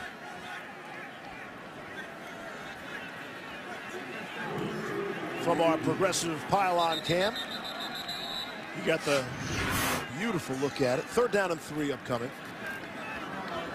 West Virginia, their second and a half. It'll be 30 seconds in length. Timeout Mountaineers, and Baker Mayfield leaves and playing in his final home game here today. Think about all he has achieved. Dana Holgorsen said it seems like he's been around a decade. He has been around a long time, but putting up eye-popping, staggering numbers. And he will leave here, I believe, as the best quarterback in Oklahoma history. Yeah, and if they're able to continue on, win the Big 12, get into the playoff, and win a national championship, imagine the legacy that number 6 in red will leave on this university. And I think one thing we were talking with Todd about is the next level for him. I think, with so much variability, so many question marks with quarterbacks and drafting quarterbacks. You look at some of the ones that have been drafted here lately. You can take out of the equation the competitiveness with him. Like, you know that he loves football. He's going to live football at the next level. And to me, there's a lot of value in that. So you're not hung up on the height like a lot of people are. No. I agree. Off the free throw, they want some more. Mayfield's going to get tripped up and then stay on his feet and slide down. And a couple of white jerseys will fall on top of him for good measure.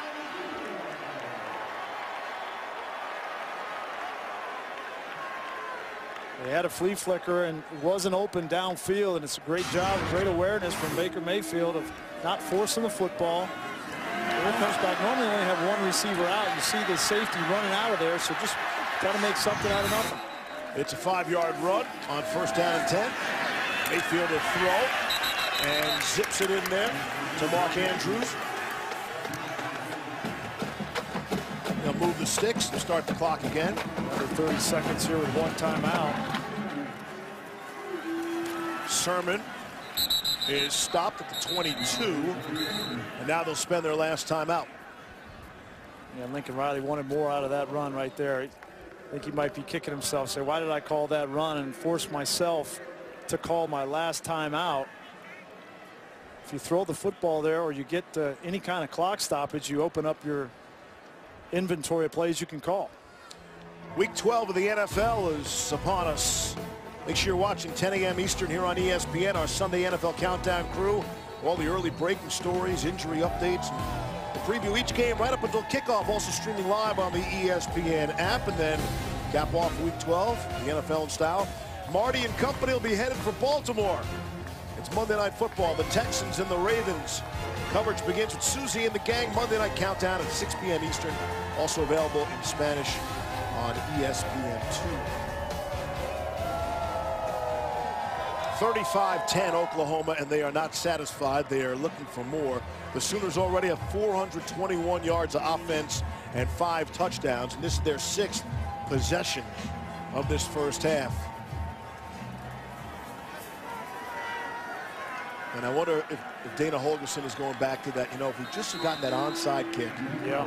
It was 21-10. Right. Could have had possession at midfield, and things were clicking for West Virginia at that point. Since then, they've been able to add a couple scores. Here's Mayfield. All sorts of time directing traffic. Now he'll gun it out for Marquise Brown. He'll get out of bounds.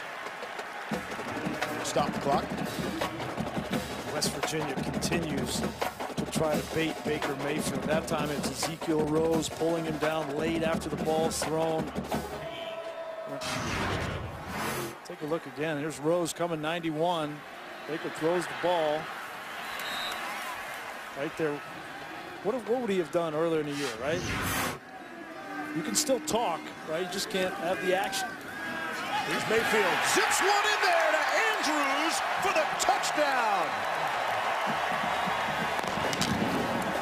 And I'm not sure that will add to the talking or quiet the Mountaineers. Second touchdown pass for Baker Mayfield, who's having himself a party in his final home game as a senior Sooner. 41-10, Oklahoma. Maybe that needs to be Baker Mayfield's new celebration after a touchdown. Get away from everybody on the field, run over to your sideline, and then do some kind of celebration. I think it'll be interesting. We started talking about, when is he going to come into the game? I think in the second half it'll be interesting to see when Lincoln Riley pulls him from the game, especially in a chippy affair. Yep. He's put up some gaudy numbers to this point. Yeah, lost in all that is what a great throw this was. You got to throw it right behind the linebacker, David Long. We saw this earlier in the game. When you have play action, hard play action in a run game with Sting and an accurate quarterback like that can throw the ball into tight windows, that is almost impossible to stop. And when you have a guy who's emotional and he can manage those emotions, still energize your team, that's the best of both worlds. He's emotional. And he's also honest. He had this to say this week. He's asked about the opponents, and if I were on another team, I would hate me too. More so for his play than anything. Yeah. And I like that guy. And his coaching staff, look, you expect the coaching staff to say nice things about their own player, but they go overboard. We don't know the kid like that. And we see the incidents. We have seen the apologies. And yet all we hear from the other side is what a great kid. A kid who goes out of his way, gives people extra time in the facility and out of the facility. Great with the kids. Kids are around the program, and he spends extra special time with them. He goes up to visit kids, doesn't need a camera to go with him, and that's what you want to hear about him. And his teammates swear by him. 13 more seconds to play out in this first half. But all that being said, right, he's out of I'm sorries. Yes. Right. Nobody wants to hear any more I'm sorries from Baker Mayfield, right? Like, regardless. Yes, there's 3 of them this year. 1 off the field related and 2 on the field. Punching the flag at Ohio State. That doesn't bother me as much as what happened a week ago, but Baker Mayfield, you're done with the I'm sorries. Just let your play speak for you.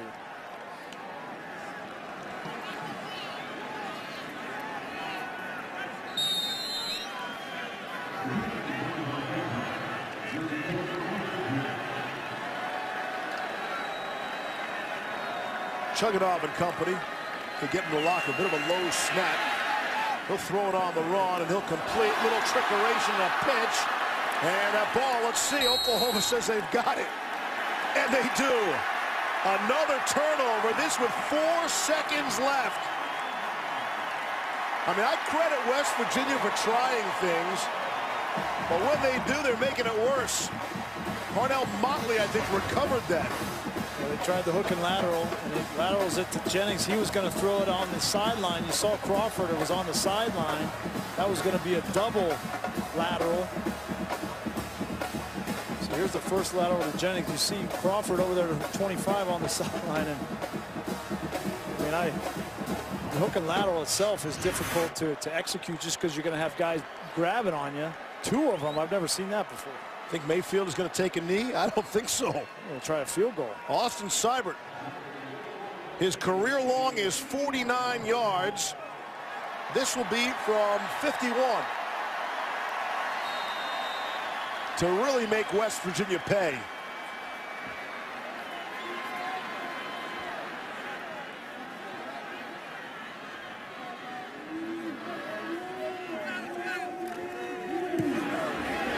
Tom away.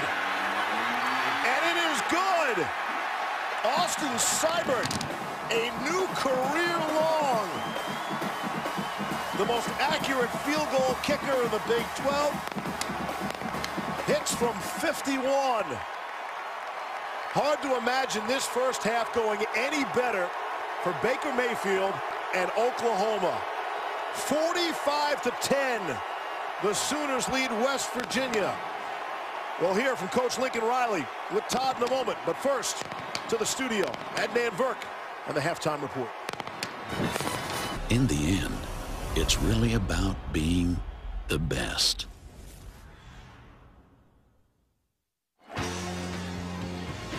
The National Championship Trophy, presented by Dr. Pepper, is on display here at Oklahoma.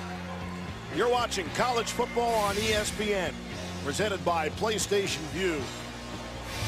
And if you saw us in the first half, you saw an awful lot of Oklahoma offense. The Baker Mayfield show. It started late, but when it started, look out, get out of the way. One of 18 seniors being honored, playing his final home game here today in Norman, and then got off to a hot start. And the question was, how is he going to respond to last week being suspended for the opening of the game and the captaincy? Would he come out and play with a little more calm, a little more cool, a little more class? That was the question, and he's answered that in droves.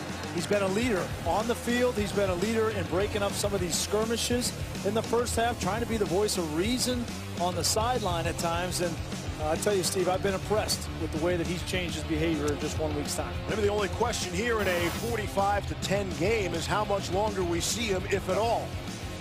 Especially when you consider Kyler Murray, who started the game at quarterback.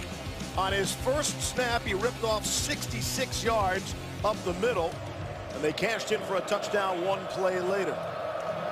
But he has no helmet, and West Virginia will get the football. And they will start out at the own 25-yard line.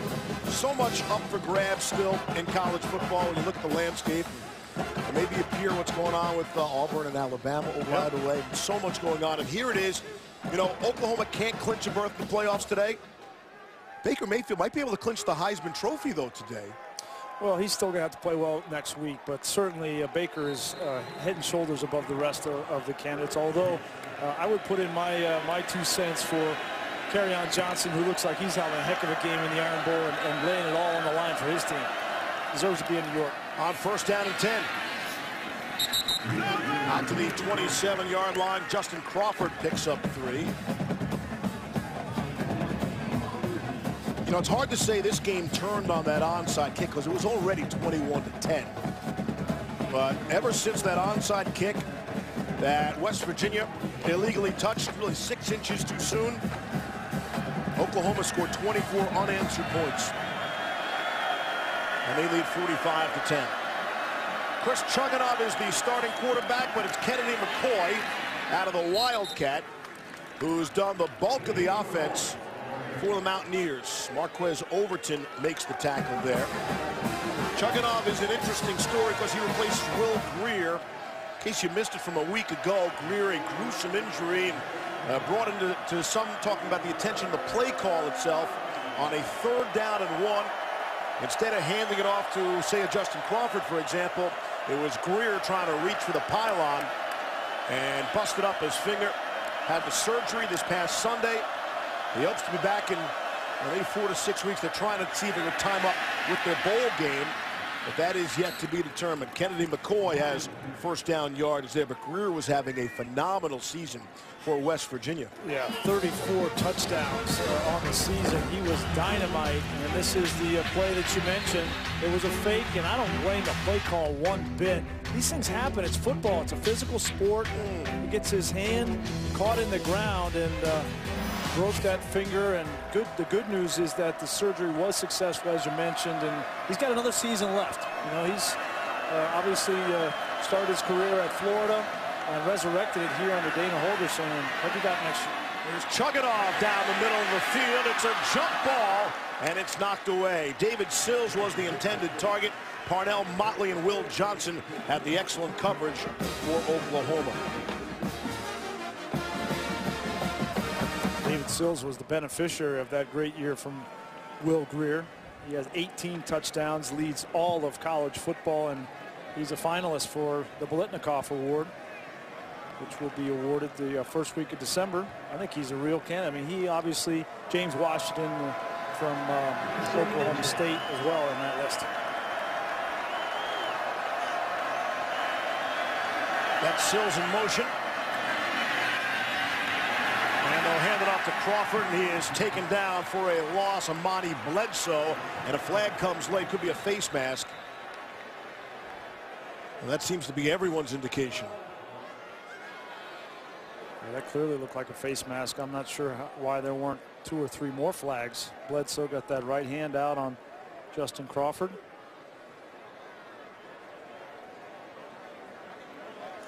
If I'm Brad Van Vark, I'm gonna call this game really tight in the second half. I'm not going to allow any shenanigans, any after the whistle pushing and shoving. You got to take control. Personal foul, face mask on the defense, 15 yards at the end of the run, first down. It was a first half that got out of control, seemingly for a while there in the second quarter. After every whistle, flags were flying and players were coming together. We did see one ejection. And if I were the referee at halftime, I would have gone into both coaches' locker rooms and I would have had a conversation with each head coach about the way that this game had gone in the first half and the way that I wanted it to go in the second half, and that I was planning on calling it tighter in the second half. And Lincoln Riley should listen, because anything that happens to Oklahoma in the second half could influence the first half of the Big 12 championship game next week against TCU. Yes, that is all locked up, all decided. Great to have the Big 12 championship back. And I like the way they do it, too. It's not a division side, you know, east, west, north, south. Give me the 2 best teams in the championship game. There's Crawford. And he'll stay on his feet. Justin Crawford will knife through for a few more down to the 29. That's what Crawford does so well, is his vision. He really reads his blocks, but also reads the defense. In Oklahoma, sometimes when they get in trouble, their linebackers and safeties can bite on it and go in one direction and get sucked into that direction. And if you have a good back with vision and a sense for the cutback lane, like Crawford, you're able to exploit it. 19 yards on that play. Crawford's over 1,000 rushing for the season now. Chugunov and McCoy are back there in the backfield. They're next to each other. Interesting to see who gets the snap. It's Chugunov this time. And he'll throw one down. And underthrew Gary Jennings. The flag flies late. Stephen Parker on the coverage. He's going to get whistled for pass interference. This is the biggest difference between a Will Greer and a Chris Chugunov. Greer makes this throw. Jennings clearly had the defender beat, and a ball thrown in the back of the end zone would have been a touchdown. Defense number 10, 15 yards from the previous spot, automatic first down. But Chugunov's ball is probably 6 or 7 yards short. Now you get the pass interference, but that should have been a touchdown. Ball is spotted out at the 10.5-yard line. Rather big about the 15.5. And as Oklahoma goes forward, that's going to be the area where teams are going to attack them in the secondary. They've got a lot of young players, 2 true freshmen playing a lot of snaps. They've gotten better, but they're going to be challenged as this season goes on. It's McCoy, untouched into the end zone. Kennedy McCoy for the 15-yard touchdown.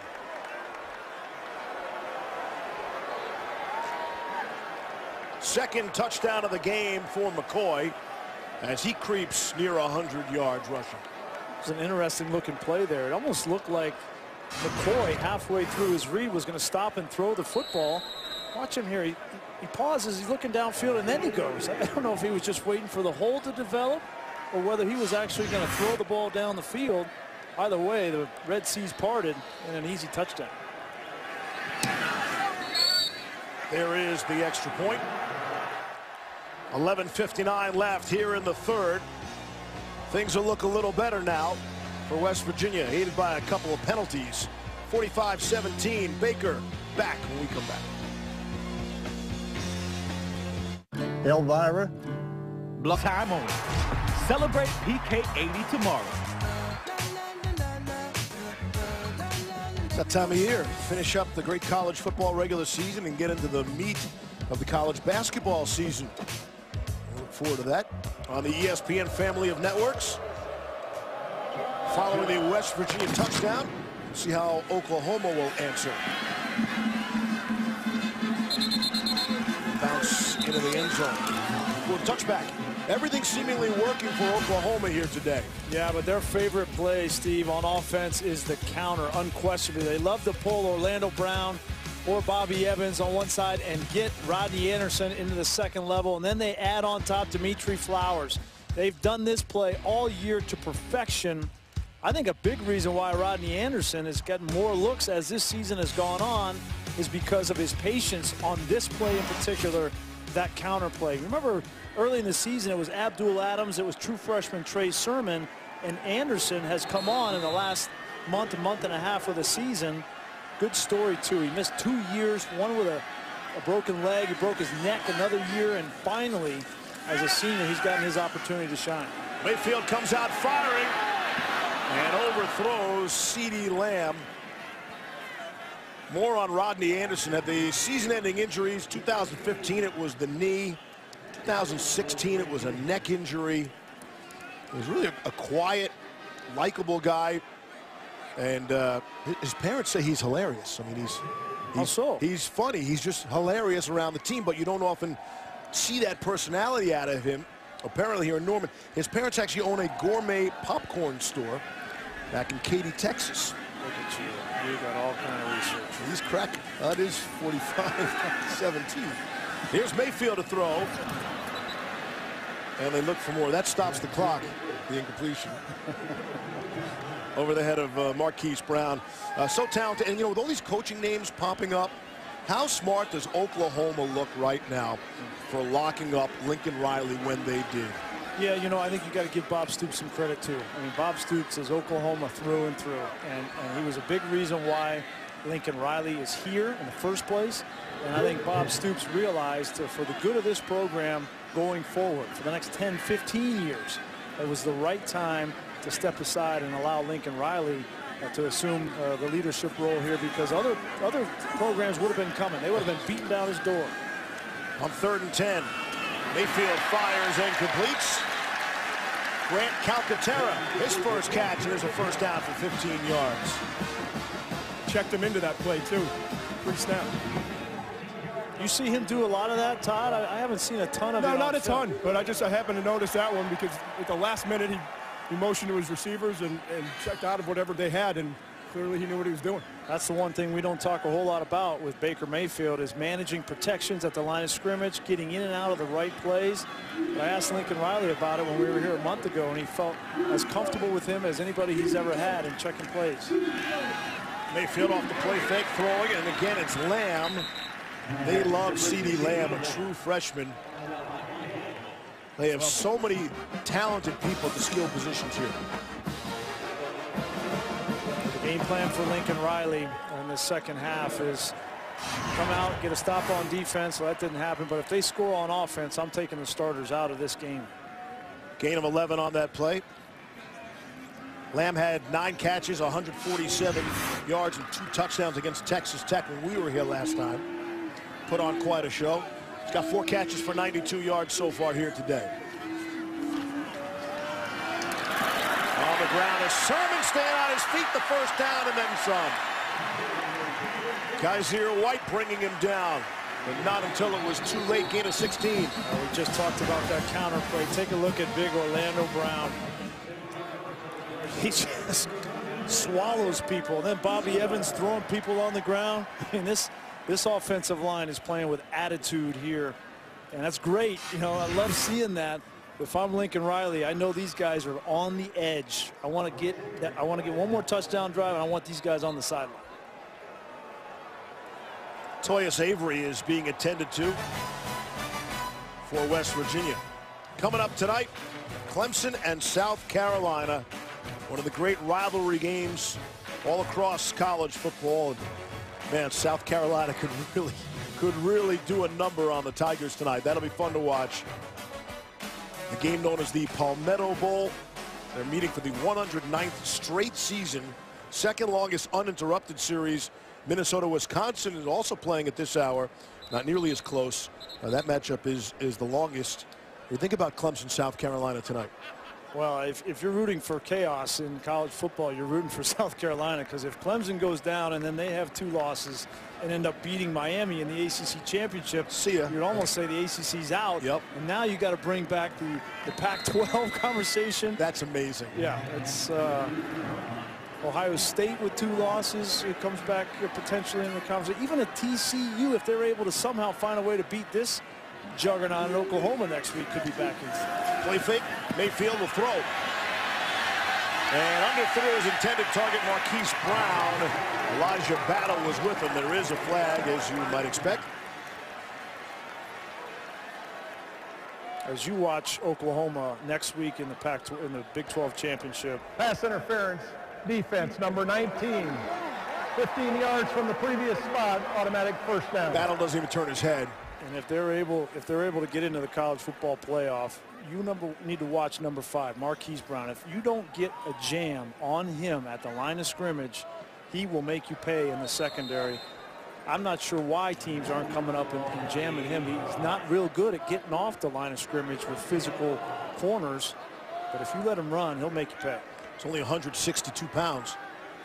First down and 10. Abdul Adams has checked in for the first time. And Mayfield to throw. Finds his man in a seam.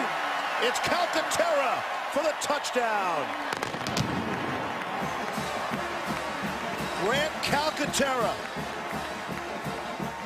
3rd touchdown of the season for the true freshman.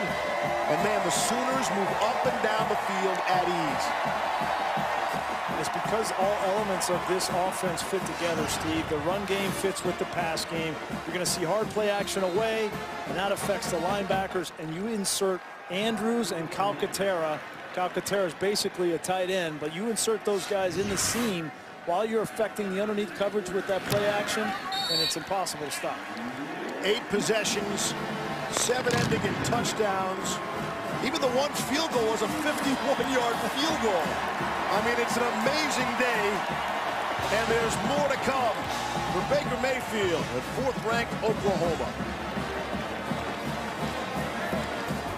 The senior from Moore, Oklahoma, and I don't think you see the back of her jersey. I think it's a girlfriend, right? Yeah. We got to update that. Somebody get her a fiancé jersey. Congratulations, DJ. Yes. Nicely done. You know, one of these days, someone's going to say no in that spot. One of these days, that's going to happen. Hopefully, we don't have a microphone when that happens. Not that I wish that on anybody. That would make SportsCenter's not top 10 plays. You had one job. Oklahoma and TCU, they're going to get together next week in Arlington, Texas, the Big 12 championship game. They met in the regular season November 11th. Rodney Anderson, 290 yards from scrimmage and 4 more touchdowns like he has today. 5th-ranked Sooners top number 6 TCU 38-20. Baker Mayfield threw for 333 yards and 3 scores and ran for another 50 yards. And that will be a fun game to watch. It's one of the hardest things to do in sports is beat a team twice in 1 year, right? And so that's the challenge for Oklahoma. You know Gary Patterson, how good of a defensive coach he is, and he'll have time to watch that film, grade it with his guys on defense, and come up with a plan for Oklahoma's offense and Baker Mayfield. I expect Kenny Hill to play a better game as well. He didn't play very well in the first time. I think one of the things is going to be watch out for Anderson catching the ball. Did you see that catch he had against TCU? Yeah. He had about over 100 receiving yards and 2 receiving touchdowns. That, to me, showed the versatility and his potential. 2nd down and 1. On the ground at Crawford. I think they're going to give it to him. The 1 yard where they spot it, and that'll move the chain. Speaking of TCU and Gary Patterson, congratulations. Got a 2-year contract extension. And in this time of craziness with the coaching circles, people being fired instantly, speculation about firings, some based on today's game even. I mean, it's the coaching carousel in college football is nuts. That was a preemptive move there by TCU. Everybody starts to talk about Gary Patterson and the different jobs that come open, specifically in the SEC, whether it's Tennessee or others. And nice job of them by locking him up for another couple of years. On 1st down, it's Kennedy McCoy. Let's talk about Gus Malzahn. Well, that's just great. I mean, that's a product of the fan base and the expectations at Auburn that you have to win every single year. And he hasn't done well the last 2 years. And then every time they lose a big game, everybody's saying, well, that we need to get somebody else in here. So finally he says, well, wait a minute.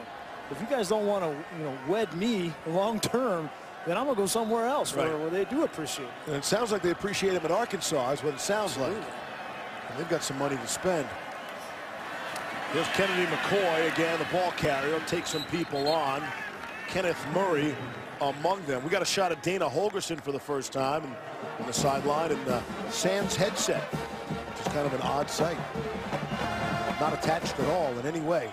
It's not been the kind of year that Dana Holgorsen was looking for, but he's made some changes. He turned over the play calling duty to Jake Spavital. I thought it was the right decision as we started this year with Dana Holgorsen. He's taken more interest in special teams and managing the game.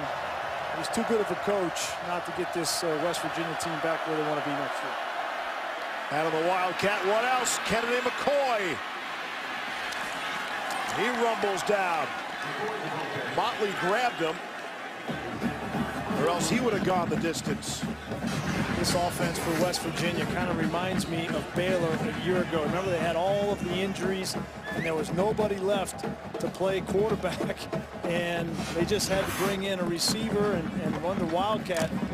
They almost beat Texas doing that, and that's kind of where West Virginia is offensively with the injuries at quarterback. Kennedy McCoy has been the offense, 126 rushing yards on 15 carries. Back to Crawford. Going to bring up a second down. Is that interesting to you? Does that mean anything to see Dana without the headset on the sideline? Yeah, I mean, I think they're down 52-17, and he realizes it's not about strategy right now. It's about how do I keep my team? How do I keep them from doing anything they'll regret here in the second half? And how do I build for the future? They're going to have some time to practice for a bowl game, and you want to make sure that he's continuing to build the psyche of this program. Took the play clock all the way down, and here's Crawford inside the 15 now.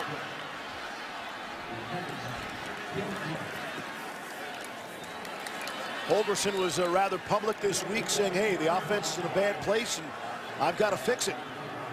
And he's really tried to stay away and delegate, be more of a CEO this year. Interesting public comments, I thought, this week. Yeah, and I think it's been kind of a combination with Jake Spavital. Jake Spavital is an excellent football coach, and he wasn't brought here just to be the yes guy to Dana Holgorsen, right? If Dana knew the only way he was going to get Spavital to come to West Virginia was to give him full control of calling the plays, and there is no question who's in charge of calling these plays, and it's Spavital. Spavital's in his second stint at West Virginia. He's coached Davis Webb at Cal. Johnny Manziel was there for him at A&M, and in his first stint in Morgantown, he had Geno Smith as his quarterback. Martell Pettaway was the ball carry, got his first touch, and they go right back to Pettaway on second down and 6, bring up a third down and shoot. Not only Geno Smith, but he was also one that recruited and coached Kyler Murray his first year at Texas A&M and Kyler Murray now at Oklahoma on the other side of the field. So one of the better coordinators and quarterback coaches in college football, in my opinion. West Virginia's goal, we saw them in the opener, all along was, hey, let's play a 13th game. They were obviously hoping it was a conference championship game, but it will be their bowl game. It will be their 13th game. Here in trouble in game number 12 on the season. Here's McCoy out of that Wildcat. He's got the first down. He's down to the 4-yard line. Emmanuel Beal made the stop. Well, they're not going to win this game, but they might have found something with McCoy here in this Wildcat formation. You see 13 plays, 113 yards. It's been very effective. It's been their most effective offense today, and no matter what happens the rest of this season, I think you're going to see that true sophomore Kennedy McCoy and a Wildcat package as a part of this West Virginia offense next year. We've got 233 rushing yards here today so far. On 1st and goal, here's McCoy. Back to the line of scrimmage. Again, it's Emmanuel Beal. You know, and some of those rushing numbers have to be taken with some perspective. Like you said, Justin Crawford a year ago had 331 rushing yards against Oklahoma, and the Sooners blew the Mountaineers out of the stadium in Morgantown. So some of this is just padding statistics in a 52-17 game with 4 minutes to play. There's the 12th play of the drive upcoming.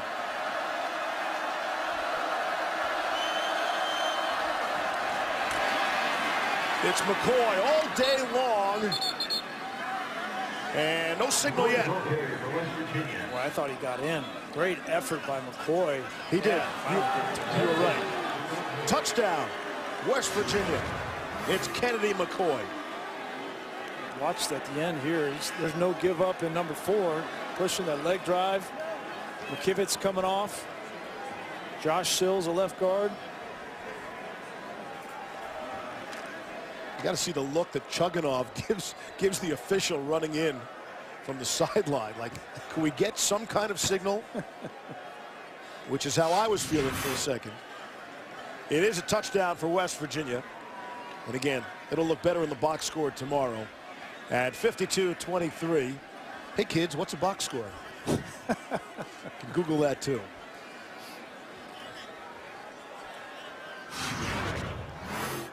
Here's Chugunov, bottom of your screen. Okay, so there's touchdown. Ruling on the field of a touchdown is under further review. Hey, buddy. Little help? Little help? That's Frank LeBlanc.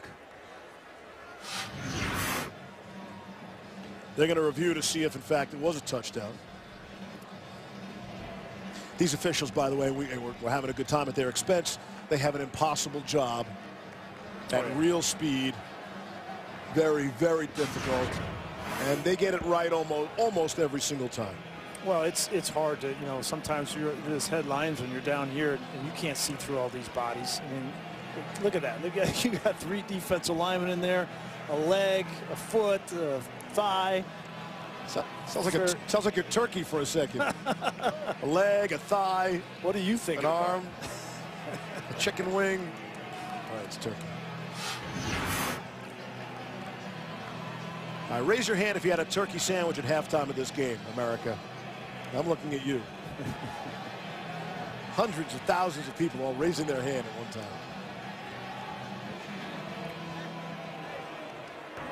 After review, the ruling on the field of touchdown stands as called.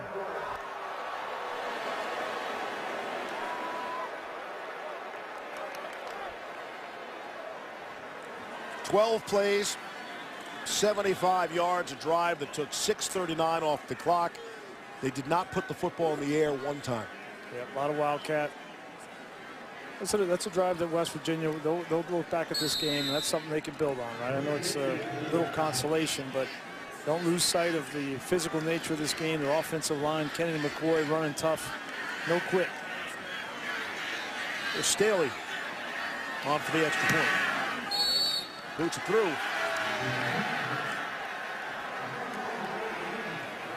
52-24, 3.5 to play in the third. Have to wonder if Baker Mayfield's afternoon is done or not.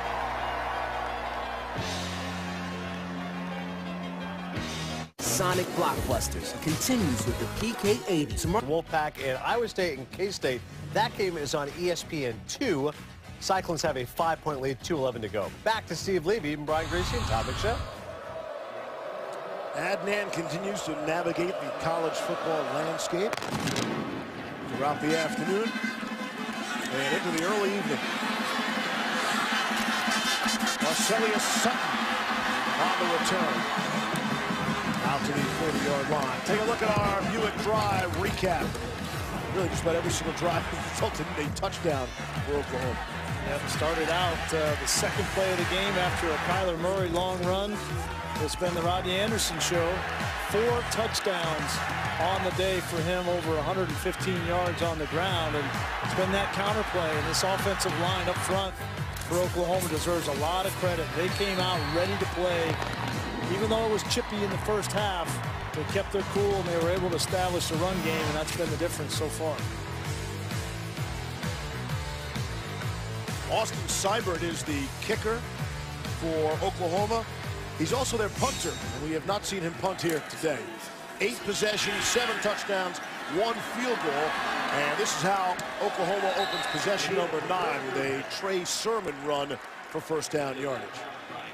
I got to be honest, I'm a little surprised that Baker Mayfield's still on the field, although Kyler Murray now coming on the field, and I think they just wanted to give him an ovation coming off.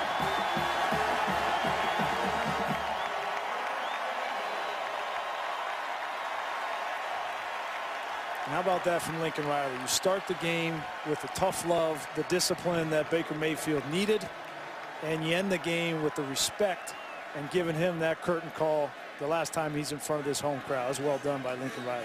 It's a guy who's paying attention and detail-oriented as well. Here's Trey Sermon. Wow, takes a big shot.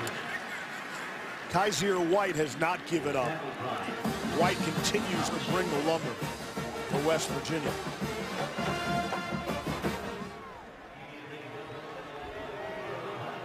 Last time this crowd at Oklahoma will see what I believe will go down as the most beloved player in Oklahoma history. And if he's able to navigate this college football playoff in the last part of this season and bring home a championship to Norman, he will be unquestionably the most beloved in Oklahoma history. And they've been playing football around these parts since 1895. That's a long time and a lot of players. Quick screen out to Trey Sermon from Kyler Murray. Reese Donahue made the stop for West Virginia.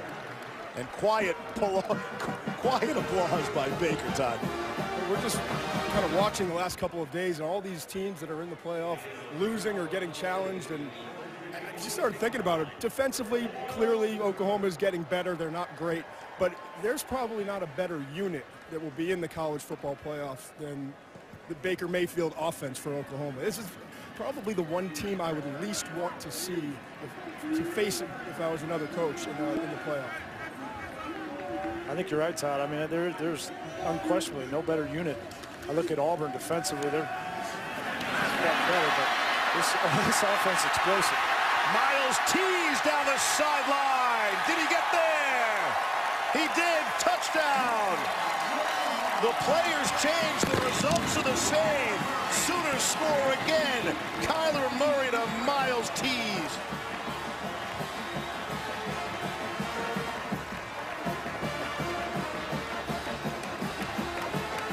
I don't think that this mop-up duty for Kyler Murray doesn't mean something. He came to Oklahoma much like Baker Mayfield came to Oklahoma after going one place and not working out. He knows this is the last game for Baker Mayfield. This is his show next year, and he wants to stake claim to this the keys to this Oklahoma offense, and by all accounts, be in good hands. 46-yard scoring strike, I'll say. The pass was a bit low. Teams did a good job to bring it up.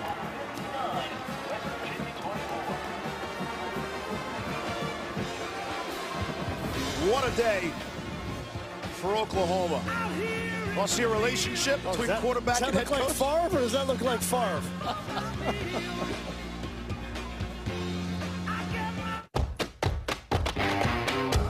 Three, testing, is this thing on? Testing, 1, 2, 3. I mean, they're gonna, hey, they're having a good time now. They're gonna have a good time tonight here in Norman. He's like Shannon Sharp. Remember calling the National Guard because we are killing the Patriots? Yeah. And look, you can't say they're running up the score or rubbing it in. It's their backup players now. And it's 59-24. Here's Adnan Verk testing. Is this thing on, Adnan? I hear you loud and clear, Leaves. Alabama and Auburn is the Iron Bowl. Jarrett Stidham, how about this run on 2nd and 6? Absolutely fearless. 16-yard touchdown. He gets in. Auburn's up 26-14. However, Kerryon Johnson did lead the game of his own will, but it did not look good. Updating you on that. Leaves? Adnan, thank you. Oh, that would be a huge blow to Auburn. They seems like they're going to potentially win that game, but they go to the next game against Georgia without Kerryon Johnson, who's such a big part of their offense. And Cam Martin, their other running back, just got injured too. Imagine that if you can hang on and win that game and lose 2 key players like that.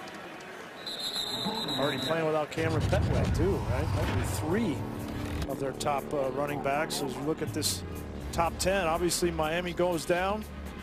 Clemson's tonight, question mark on that. Oklahoma, I think Oklahoma should have been higher from the very start of this whole thing 2 weeks ago, ahead of Clemson and ahead of Miami. I think there's a potential for them to go up. Auburn should go up. Where does Alabama fall to if they do lose?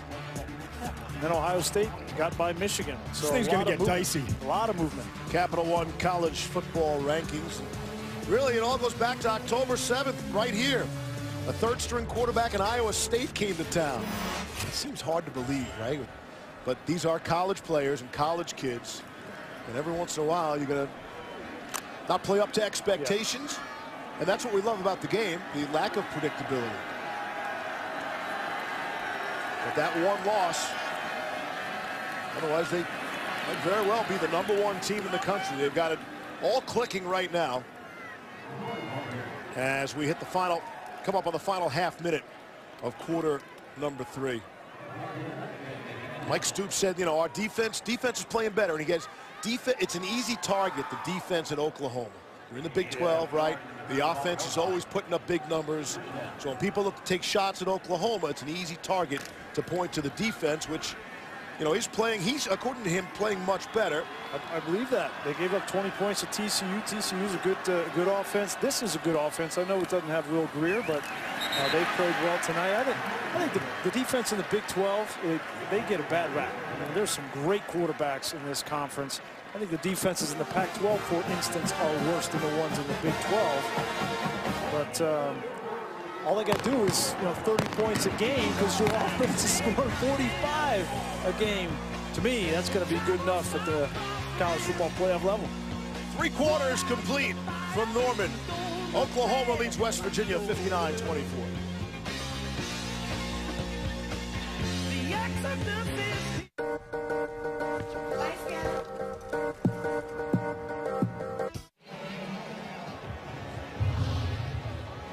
With producer Josh Hoffman and director Mike Schwab, Levy, Greasy, and McShay from Norman, Oklahoma. As we wish you all a happy Thanksgiving weekend. Enjoy those leftovers. Welcome you to quarter number 4. With Oklahoma out on top 59-24. And the Mountaineers trying to make it a little more respectable. Kennedy McCoy could not run underneath that one. In West Virginia for the 3rd quarter, they ran 22 plays, 21 of them on the ground, and just 1 pass play. So look at Chris Chugunov, who is replacing Will Greer, the star quarterback for the Mountaineers, who was injured last week and hopes to return for their bowl game. Well, that'll be very close. The timetable, the date of the bowl, that could be very close again. Greer hoping to throw in the next week or 2. Yeah, they had to insert a pin and a screw in his hand. Part of his finger on his throwing hand is that middle finger. And you know, judging from the way I threw the ball, you know, your middle finger is obviously the longest finger, and it's the last finger that leaves the ball. So it's very difficult to throw if you don't have great feeling in that. So that'll be a stretch for him, but maybe he can get back for that bowl game. See the 34 touchdowns, 2nd most passing touchdowns in the country, and they do throw the ball. Grease, how many 1,000-yard receivers do you think there are in the entire SEC? In the whole conference, if you had to guess. This is fascinating. Here's Chugunov throwing for one of his many talented receivers like Karan White. There's actually one 1,000-yard receiver in the SEC. It's A.J. Brown of Ole Miss, but West Virginia has a chance, depending on the stat, to have 3 1,000-yard receivers. Yeah, they came in. One team, and the whole SEC has 1 as a conference. And when you consider Justin Crawford went over 1,000 yards rushing here today, the last team in the FBS to have 3 1,000-yard receivers and 1 1,000-yard running back, Tulsa in 2007. Was that the Aflac trivia question? No, that wasn't. I believe that's coming, courtesy of legendary statistician Martin J. Aronoff. Who were the only 2 head coaches to win a national championship in their first season. And a hint for my sidekicks in the booth, the two schools both have the same first two letters in their name. Our Aflac trivia question. Big help. Now we're sidekicks. Courtesy of Marty. I hope that hint helped you out a lot. I know I have one of them because I have direct knowledge. I watched you look at the answers today. No, I saw the answers this earlier, but I did know one of them. Go after him, McShay. I'll tell you why in a minute. Now we'll get you that answer shortly. 59-24, Oklahoma. And the Sooners look for some more with Kyler Murray at quarterback. So in 1998, we go to the Rose Bowl, and it was 50-year anniversary of the national championship team at Michigan of the 1948 Michigan team that went undefeated, and they told us the story of their first-year head coach, Benny Oosterbaum. Not familiar with Benny's work? Yeah, I didn't know. So I know that was one of them, Marty. I don't know the other one. That's up to McShay. 2nd and 9.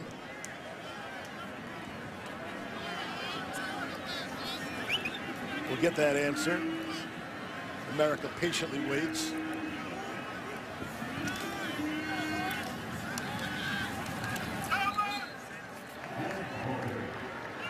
The Aflac trivia question.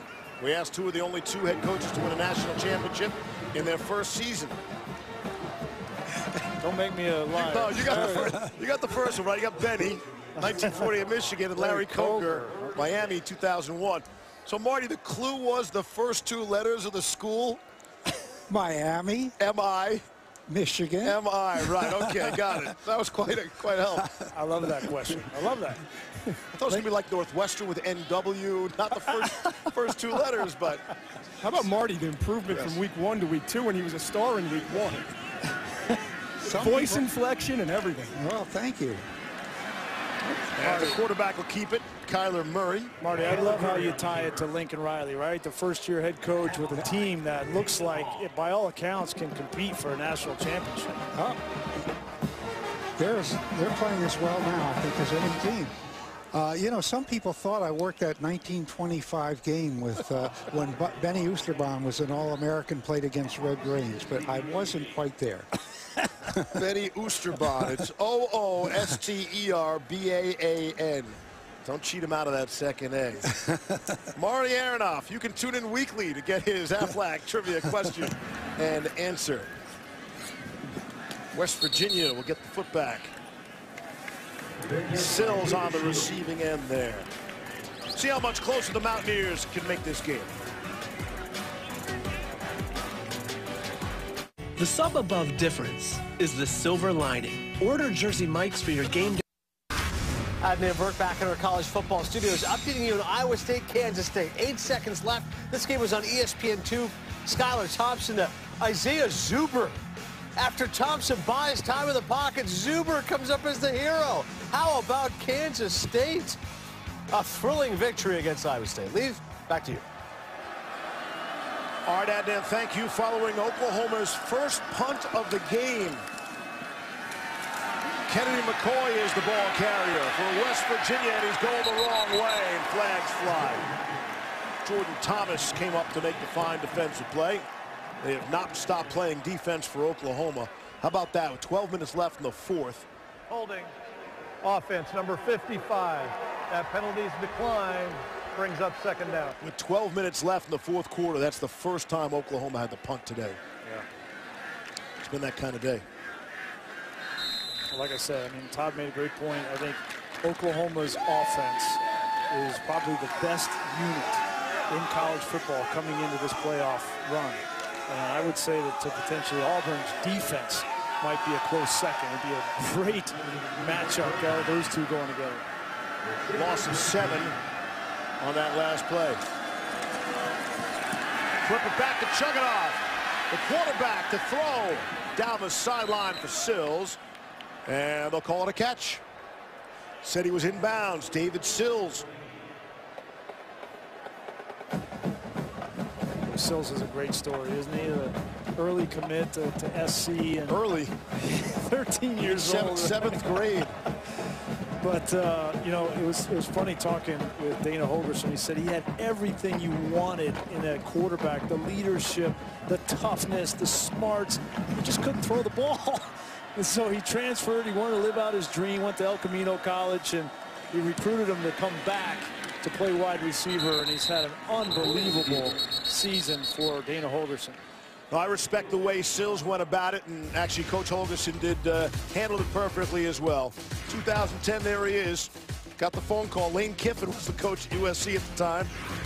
And then played quarterback, then moved to wide receiver in Morgantown. 7 catches, 131 yards. One more kick at the can to try being quarterback at El Camino College.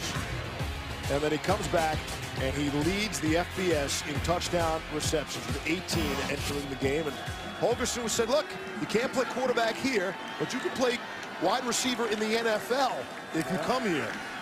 And these things tend to work out. Nice grab. And good play by Jennings to hang on. And there is a flag on the field. Todd, you got a thought on Sills? I think he's playing well enough that you got to give him a shot. I mean, I don't know that he's going to be the first few rounds. Personal foul, hands to the face, defense, number 55.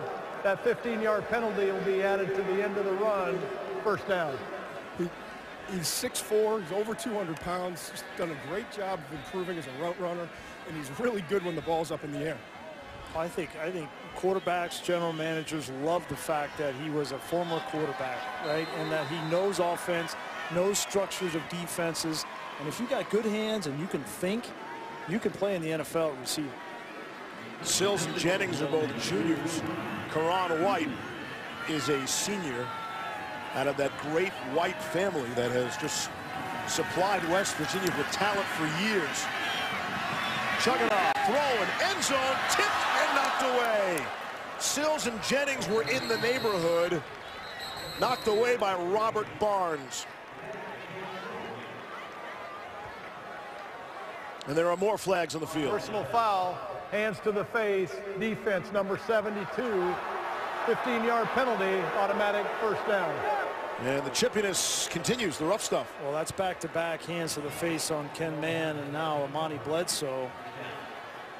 We've seen Bledsoe involved.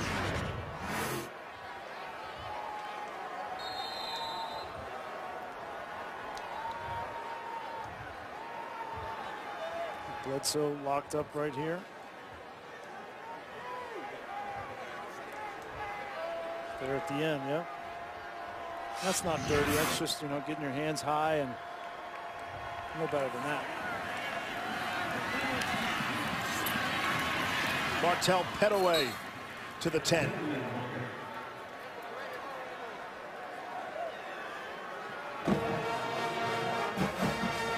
It's been a wide receiver dominated offense the last 3 games for West Virginia. They've scored a total of 6 touchdowns, 3 each to Sills and 3 to White, and that's it. No touchdowns from a running back. They are so reliant on their quarterbacks and wide receivers. And that's been most of the offense in 3 games prior to this one. They have 24 points on the scoreboard today. On the ground to Pettaway. And he'll be swung around and down to the 10-yard line. Tackle there by Addison Gums, a true freshman for Oklahoma they're really excited about.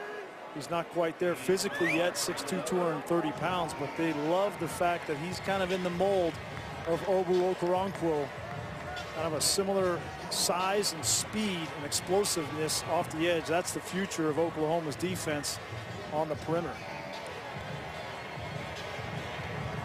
Didn't play 7 weeks in a row, then returned to action last week, picked up a tackle.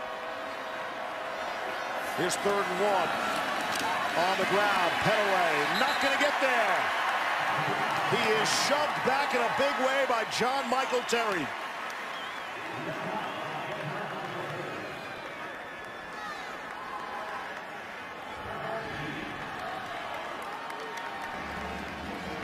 Fourth and 1 at the 10. This is all the backups, reserves for Oklahoma up front going against the starters for West Virginia. If they can get a stop here, they'd be really fired up. Holgerson's got the headset back on. Here's 4th and 1. Hand it off to Kennedy McCoy. Let's see where they mark it. It'll be very close.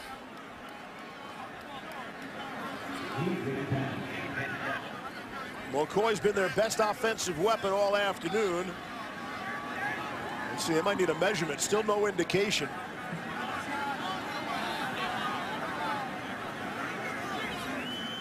Yeah, they're going to take a look. That's on us. We talked about the skill set of Addison Gumps and the speed, but a little light. And when you get inside here in power football and you try to blow up a power play in short yardage, he got pile drive.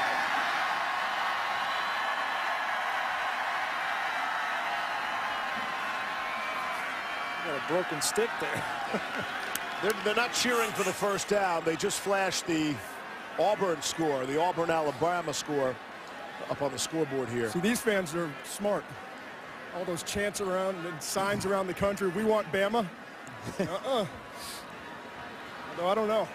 And if you want some chaos, we've got some college football chaos. I don't feel like that's chaos. I think that you could see that coming. The injuries to Alabama at defense. No, the chaos, what it means to the rest of the country. Yeah, well, it just means that Alabama is now going to be a problem for these 2-loss conference winners. Throw, no catch. Sills couldn't haul it in with Jordan Thomas on the coverage. So they're going to get maybe a push out. Look like a push in the back. Sills is 6'4", and when he pushed off. After the play was over, unsportsmanlike conduct, defense number 7. Penalty will be half the distance to the goal. Automatic first down. That's number 7's first unsportsmanlike of the game. That's just standing over. Yep. He's had a really tough year. Let's put it that way. This is a guy 2 years ago we were talking about as potentially a first, second round draft pick. And he's struggled the last couple of years. And now he's in with the backups late in the game. Doesn't want to be in this situation, but didn't do all the little things that he was supposed to and wound up getting benched for a freshman. Yeah, he got hurt too, had to deal with the injury, and now he's having to fight his way back. That's what Mike Stoops told him. Third Oklahoma penalty this possession. It's Pettaway, the ball carrier. But that's not the way to work your way back in, is to get over top of somebody and taunt him like that. Now, Sills has made some plays in this game. He's made some plays downfield on Oklahoma, so maybe it's a little bit of frustration on Jordan Thomas.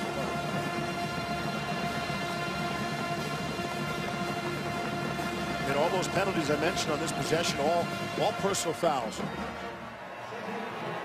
Yeah, the 2 hands to the face. There's no holding penalties in the mix. And we got another flag. Let's see.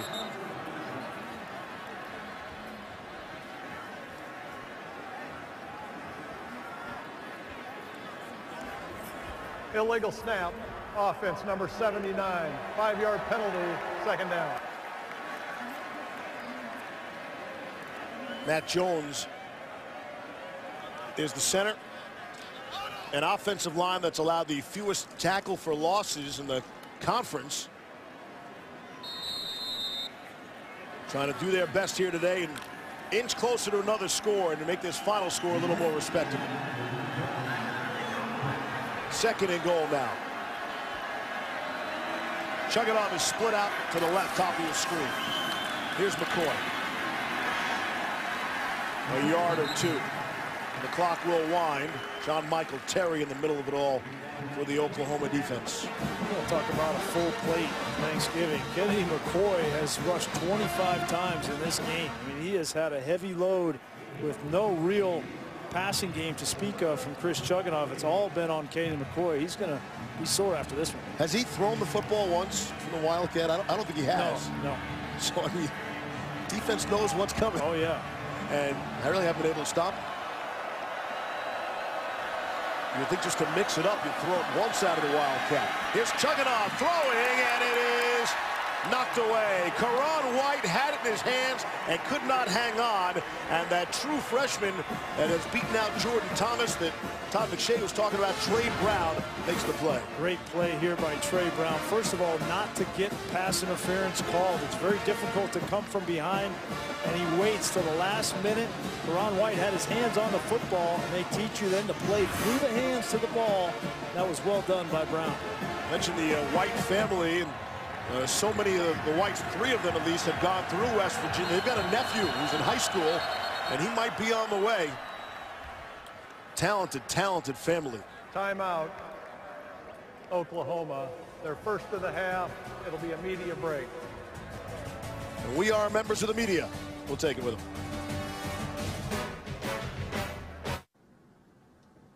That's former All-Pro linebacker Clay Matthews Jr., also known as Dad. We Matthews know a thing or two about football. With PlayStation Vue, they can watch live football on up to 5 devices at the same time. Nice. Nice. Nice. Nice! Nothing deficit to defeat Nebraska 23-20, and they'll play the Big 12 championship game next week, Oklahoma against TCU. 4th and goal from out at the 8. Chugging the throw off his back foot, looking for Sills, overthrows him, and they will turn it. Oh, wait a second, there's a flag. Chance Sylvie was on the coverage, and Lincoln Riley saying that's uncatchable. I think he's got a point. That ball went out of bounds. The universal sign for uncatchable. Pass interference, defense number 28. The ball will be placed at the 2-yard line, automatic first down. 4th penalty on the Sooners on this drive. Take a look. Is Sills able to catch that football? There's no chance. I think it's a ticky-tack call, even if it was close. It's a bad call on Yep. Silver. I think he's got an argument. I think he's got a case. Let's settle out of court. On another wild college football Saturday. It's pretty wild college football Friday, too. It's the definition of college football. Yeah. It's wild. Saw number 2 go down in Miami yesterday. And number 1 Alabama today. Here's 1st and goal. Gonna throw for it, back of the end zone. No. Trevon Wesco caught it, but he was clearly out of the back of the end zone. 2nd and goal. We've seen 2 nice plays from true freshman Trey Brown. This time he reacts. Got fooled with the fake, and number 6 here. See, he's coming back. Don't ever give up on the play. If he doesn't come back and push the tight end out of the end zone, that would have been a touchdown. Those would have been 2 plays that Mike Stoops, the defensive coordinator, gives a little bit of praise to the true freshman, and probably why he's seeing more snaps. Bring up the 14th play on this drive. On the ground. Head away. Touchdown is the signal. And the score.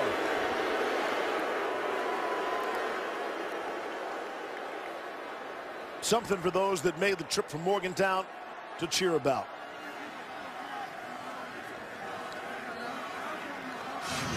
Take a look from the progressive pylon cam. Starting offensive line for West Virginia still in the game, going against some of the backups for Oklahoma, and finally pushed through with Petaway. 72-yard drive. Took 6 minutes, 17 seconds off the clock. Petaway cashes in. Extra point is through. So it'll be look a lot more respectable when they talk about this game and the rivalry next year. 59-31. What is love? Love is what inspires me. He was 21 of 28 for 237. He was terrific. Coming up next, well, hey, Bama went down. Miami went down. Maybe Clemson's the best team in the country. Kelly Bryant and company faces South Carolina. It's next, Steve. Back to you. I think we're going to vote for Oklahoma. Yeah, even Adnan's throwing a little shade on Oklahoma. Yeah, I think Oklahoma's the best team in the country. Of course, from our perspective, we're in the building still, and it's 59-31, and it's not nearly that close. Do not be fooled by the score. With 6 minutes left, Kyler Murray started the game at quarterback, and he will finish it. Abdul Adams is the ball carrier down the sideline. And we'll see if they get a bit of a face mask there as Kenny Robinson was able to run him down. Big game, though, on the play. Boy, Abdul Adams, he was the man early in the season for Oklahoma, and he's kind of become the third guy behind Rodney Anderson and Trey Sermon, but he wants people to remember that he's got some talent, too. Talented, deep stable of tailbacks for Oklahoma, and almost amazed at the fact that they lose Samaje Perine and Joe Mixon, and they come back with this three-headed monster. 39 yards on the carry for Abdul Adams.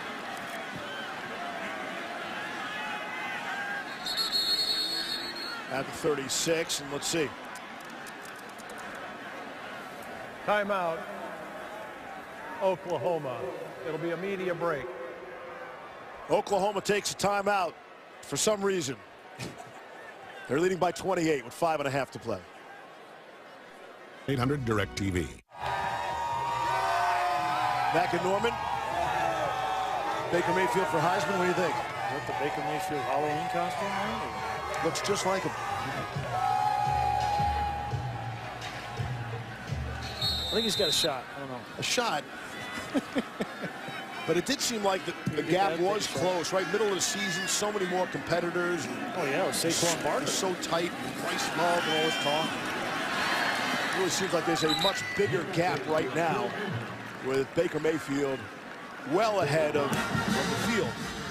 Yeah, I think Bryce Love has still got a shot. He deserves to be in New York. I think the guy that needs to be on this list is Kerryon Johnson. Lamar Jackson has sort of crept back into the race as well. Lamar Jackson has very similar numbers to what he had a year ago. So, of course, he should be on that list. And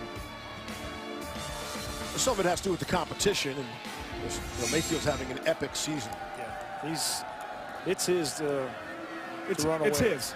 Yeah. You just wanted to stop him there, put a period on his sentence? Done. On 2nd down and 7.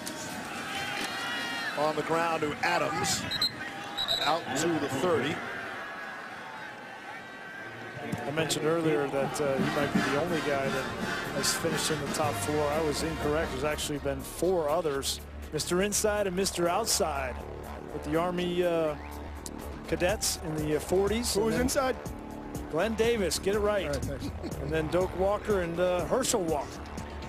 But that's an esteemed list to add Baker Mayfield's name.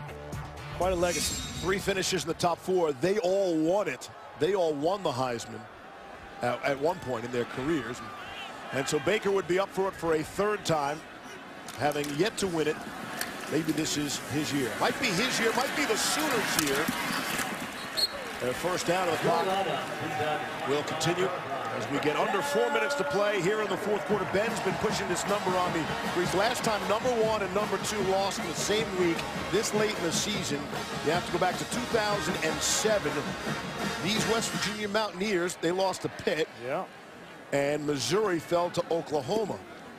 Sam Bradford at quarterback. So it doesn't happen that often, but a lost weekend for the top 2 teams. And be interested to see what the shakeup is.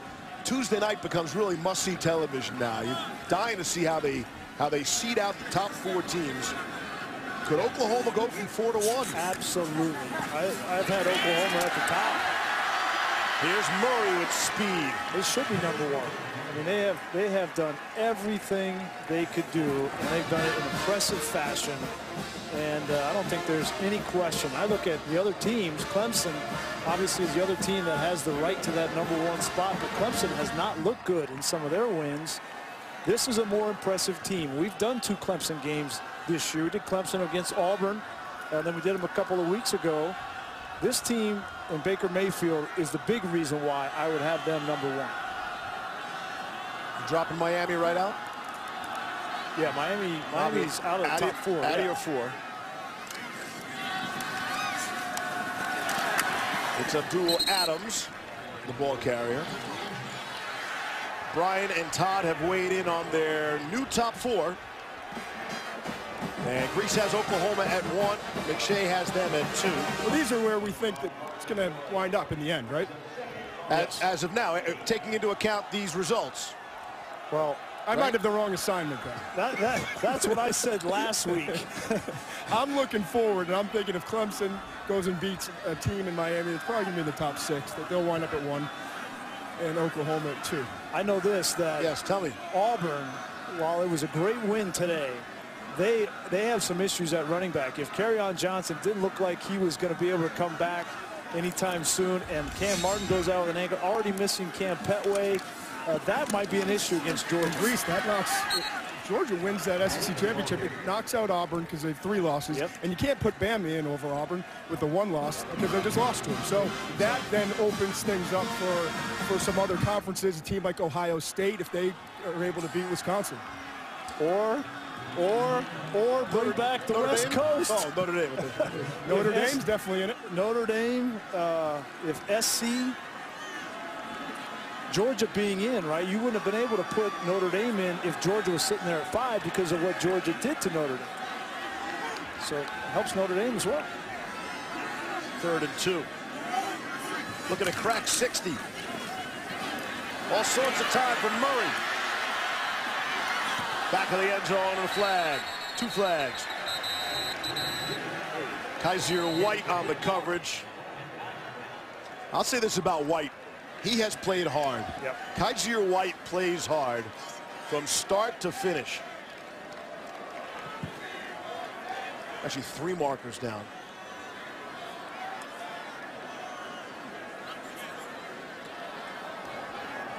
Holding defense, number 8. We also have ineligible downfield, number 55 of the offense. Those penalties offset. Will replay 3rd down. They did a fascinating exercise on game day today. They did blind resumes for all the guys. And one of those 2 losses, best strength of schedule, best strength of record, non-conference champion. And 3 of the 4 guys picked them to go into the playoff, and they revealed that was Notre Dame. And that was kind of interesting. If you don't see the brand name on top. Well, I know this. Notre Dame had 2 anchors that were above them. That was Miami and Georgia, right? 2 teams that they lost to. So if Miami beats Clemson in the ACC championship, a lot of people think they're automatically, and I don't. I don't think they're automatically, and they may end up at 5. And if that be the case, you can't put Notre Dame in over Miami because of what happened there. Correct. So that was a blowout city, South Beach, yeah. It is fascinating, and it's amazing that so much still can happen with really 1 week left, right in the conference championship games next week. No doubt here, though. Kyler Murray and Oklahoma, they'll say uncle. They'll take a knee. 59-31 will be your final score. 4th-ranked Oklahoma makes a case to be the #1 team in the country. And with all of the upset and turmoil that we've seen, you know, higher ranked teams that fall to lower opponents and distractions and all kinds of things, everything was set up here this week for Oklahoma to be distracted.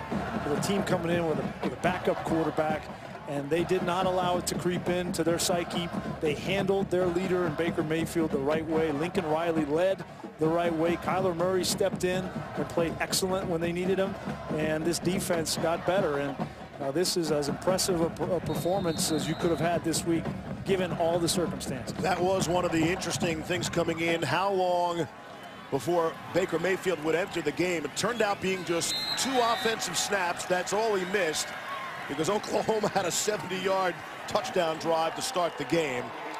And then he was in, and then he was out when the game was out of doubt. Baker Mayfield, a brilliant performance today. Only put the ball in the air 17 times, completing 14 passes. He hit on his first 8, good for 281 yards, 3 touchdowns, and did not throw an interception. And the respect and the handshakes for Baker Mayfield that he was not able to receive at the start of the game for the coin flip by not being one of the captains for today's game. And maybe one of the most impressive things he did today was not throwing the football or running it, but the way that he changed his behavior, his actions, his leadership in a game that was chippy, that is normally the kind of game that he likes to be in, likes to talk, and likes to be animated. He was reserved.